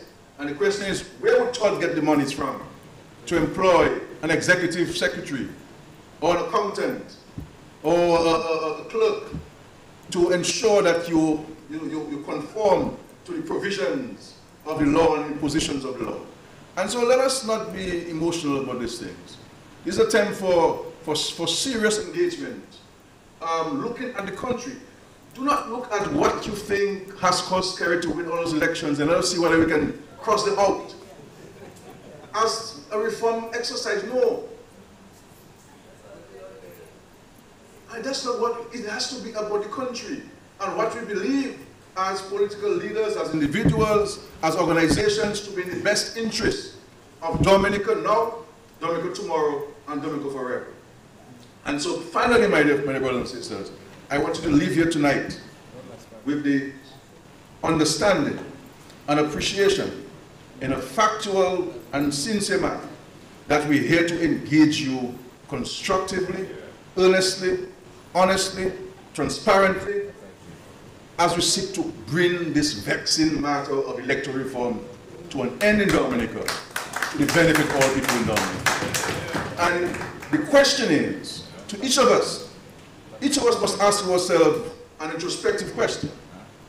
What is going to be my contribution to this? And how will history record my engagement in these consultations? And my engagement to arriving at what we believe in our cultural circumstance, in our economic and financial and fiscal space, that is the real electoral reform that we can offer the people of Dominica at this time. It's a process. We'll continue to engage, and as time goes by, new things may come up. But we must never, as Kalanago people, as black people, as white people, as indigenous people, must never appear to be engaging ourselves with a spirit and an intent of disenfranchising people of a fundamental right. Because what we talk about, we have to elect the government of the people. And how do we elect the government of the people?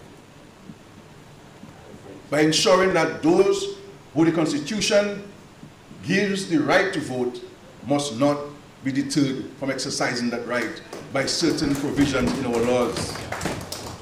And we must ask ourselves, so if we want to engage ourselves in a continuous battle and engagement, it's not going to help the country. It's not going to help the country. If we're honest with ourselves and we're sincere about this, we must not keep shifting the goalposts, my dear brothers and sisters. Let us read the document.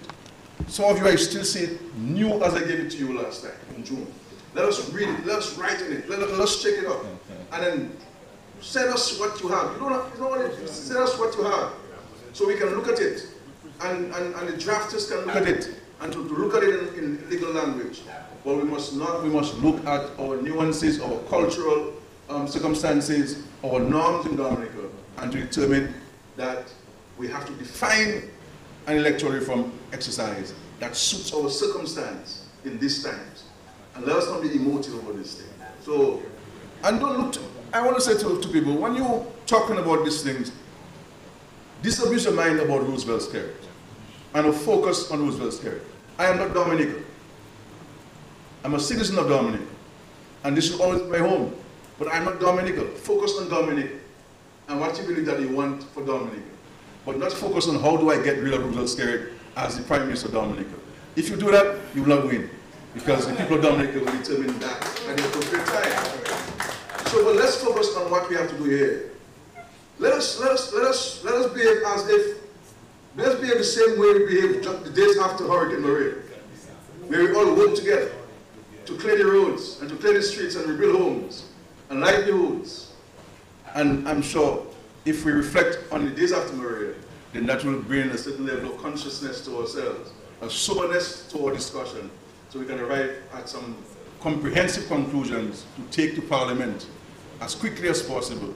And so that, because my hope and my desire as a leader of the country, because I'm here speaking as the leader of the country, not as the leader of the political party, I dedicated to Dr. Henderson and Honorable Lamb to speak to on behalf of the party. I would like for us to usher in 2024 with a greater sense of unity in this country.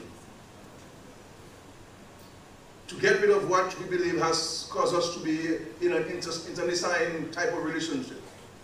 And usher in 2024 with new legislation, a new system of electoral process, and allow the Commission with all the resources that it requires to advance the implementation of the reform as approved, as recommended by people of Dominica and approved by the Parliament of Dominica.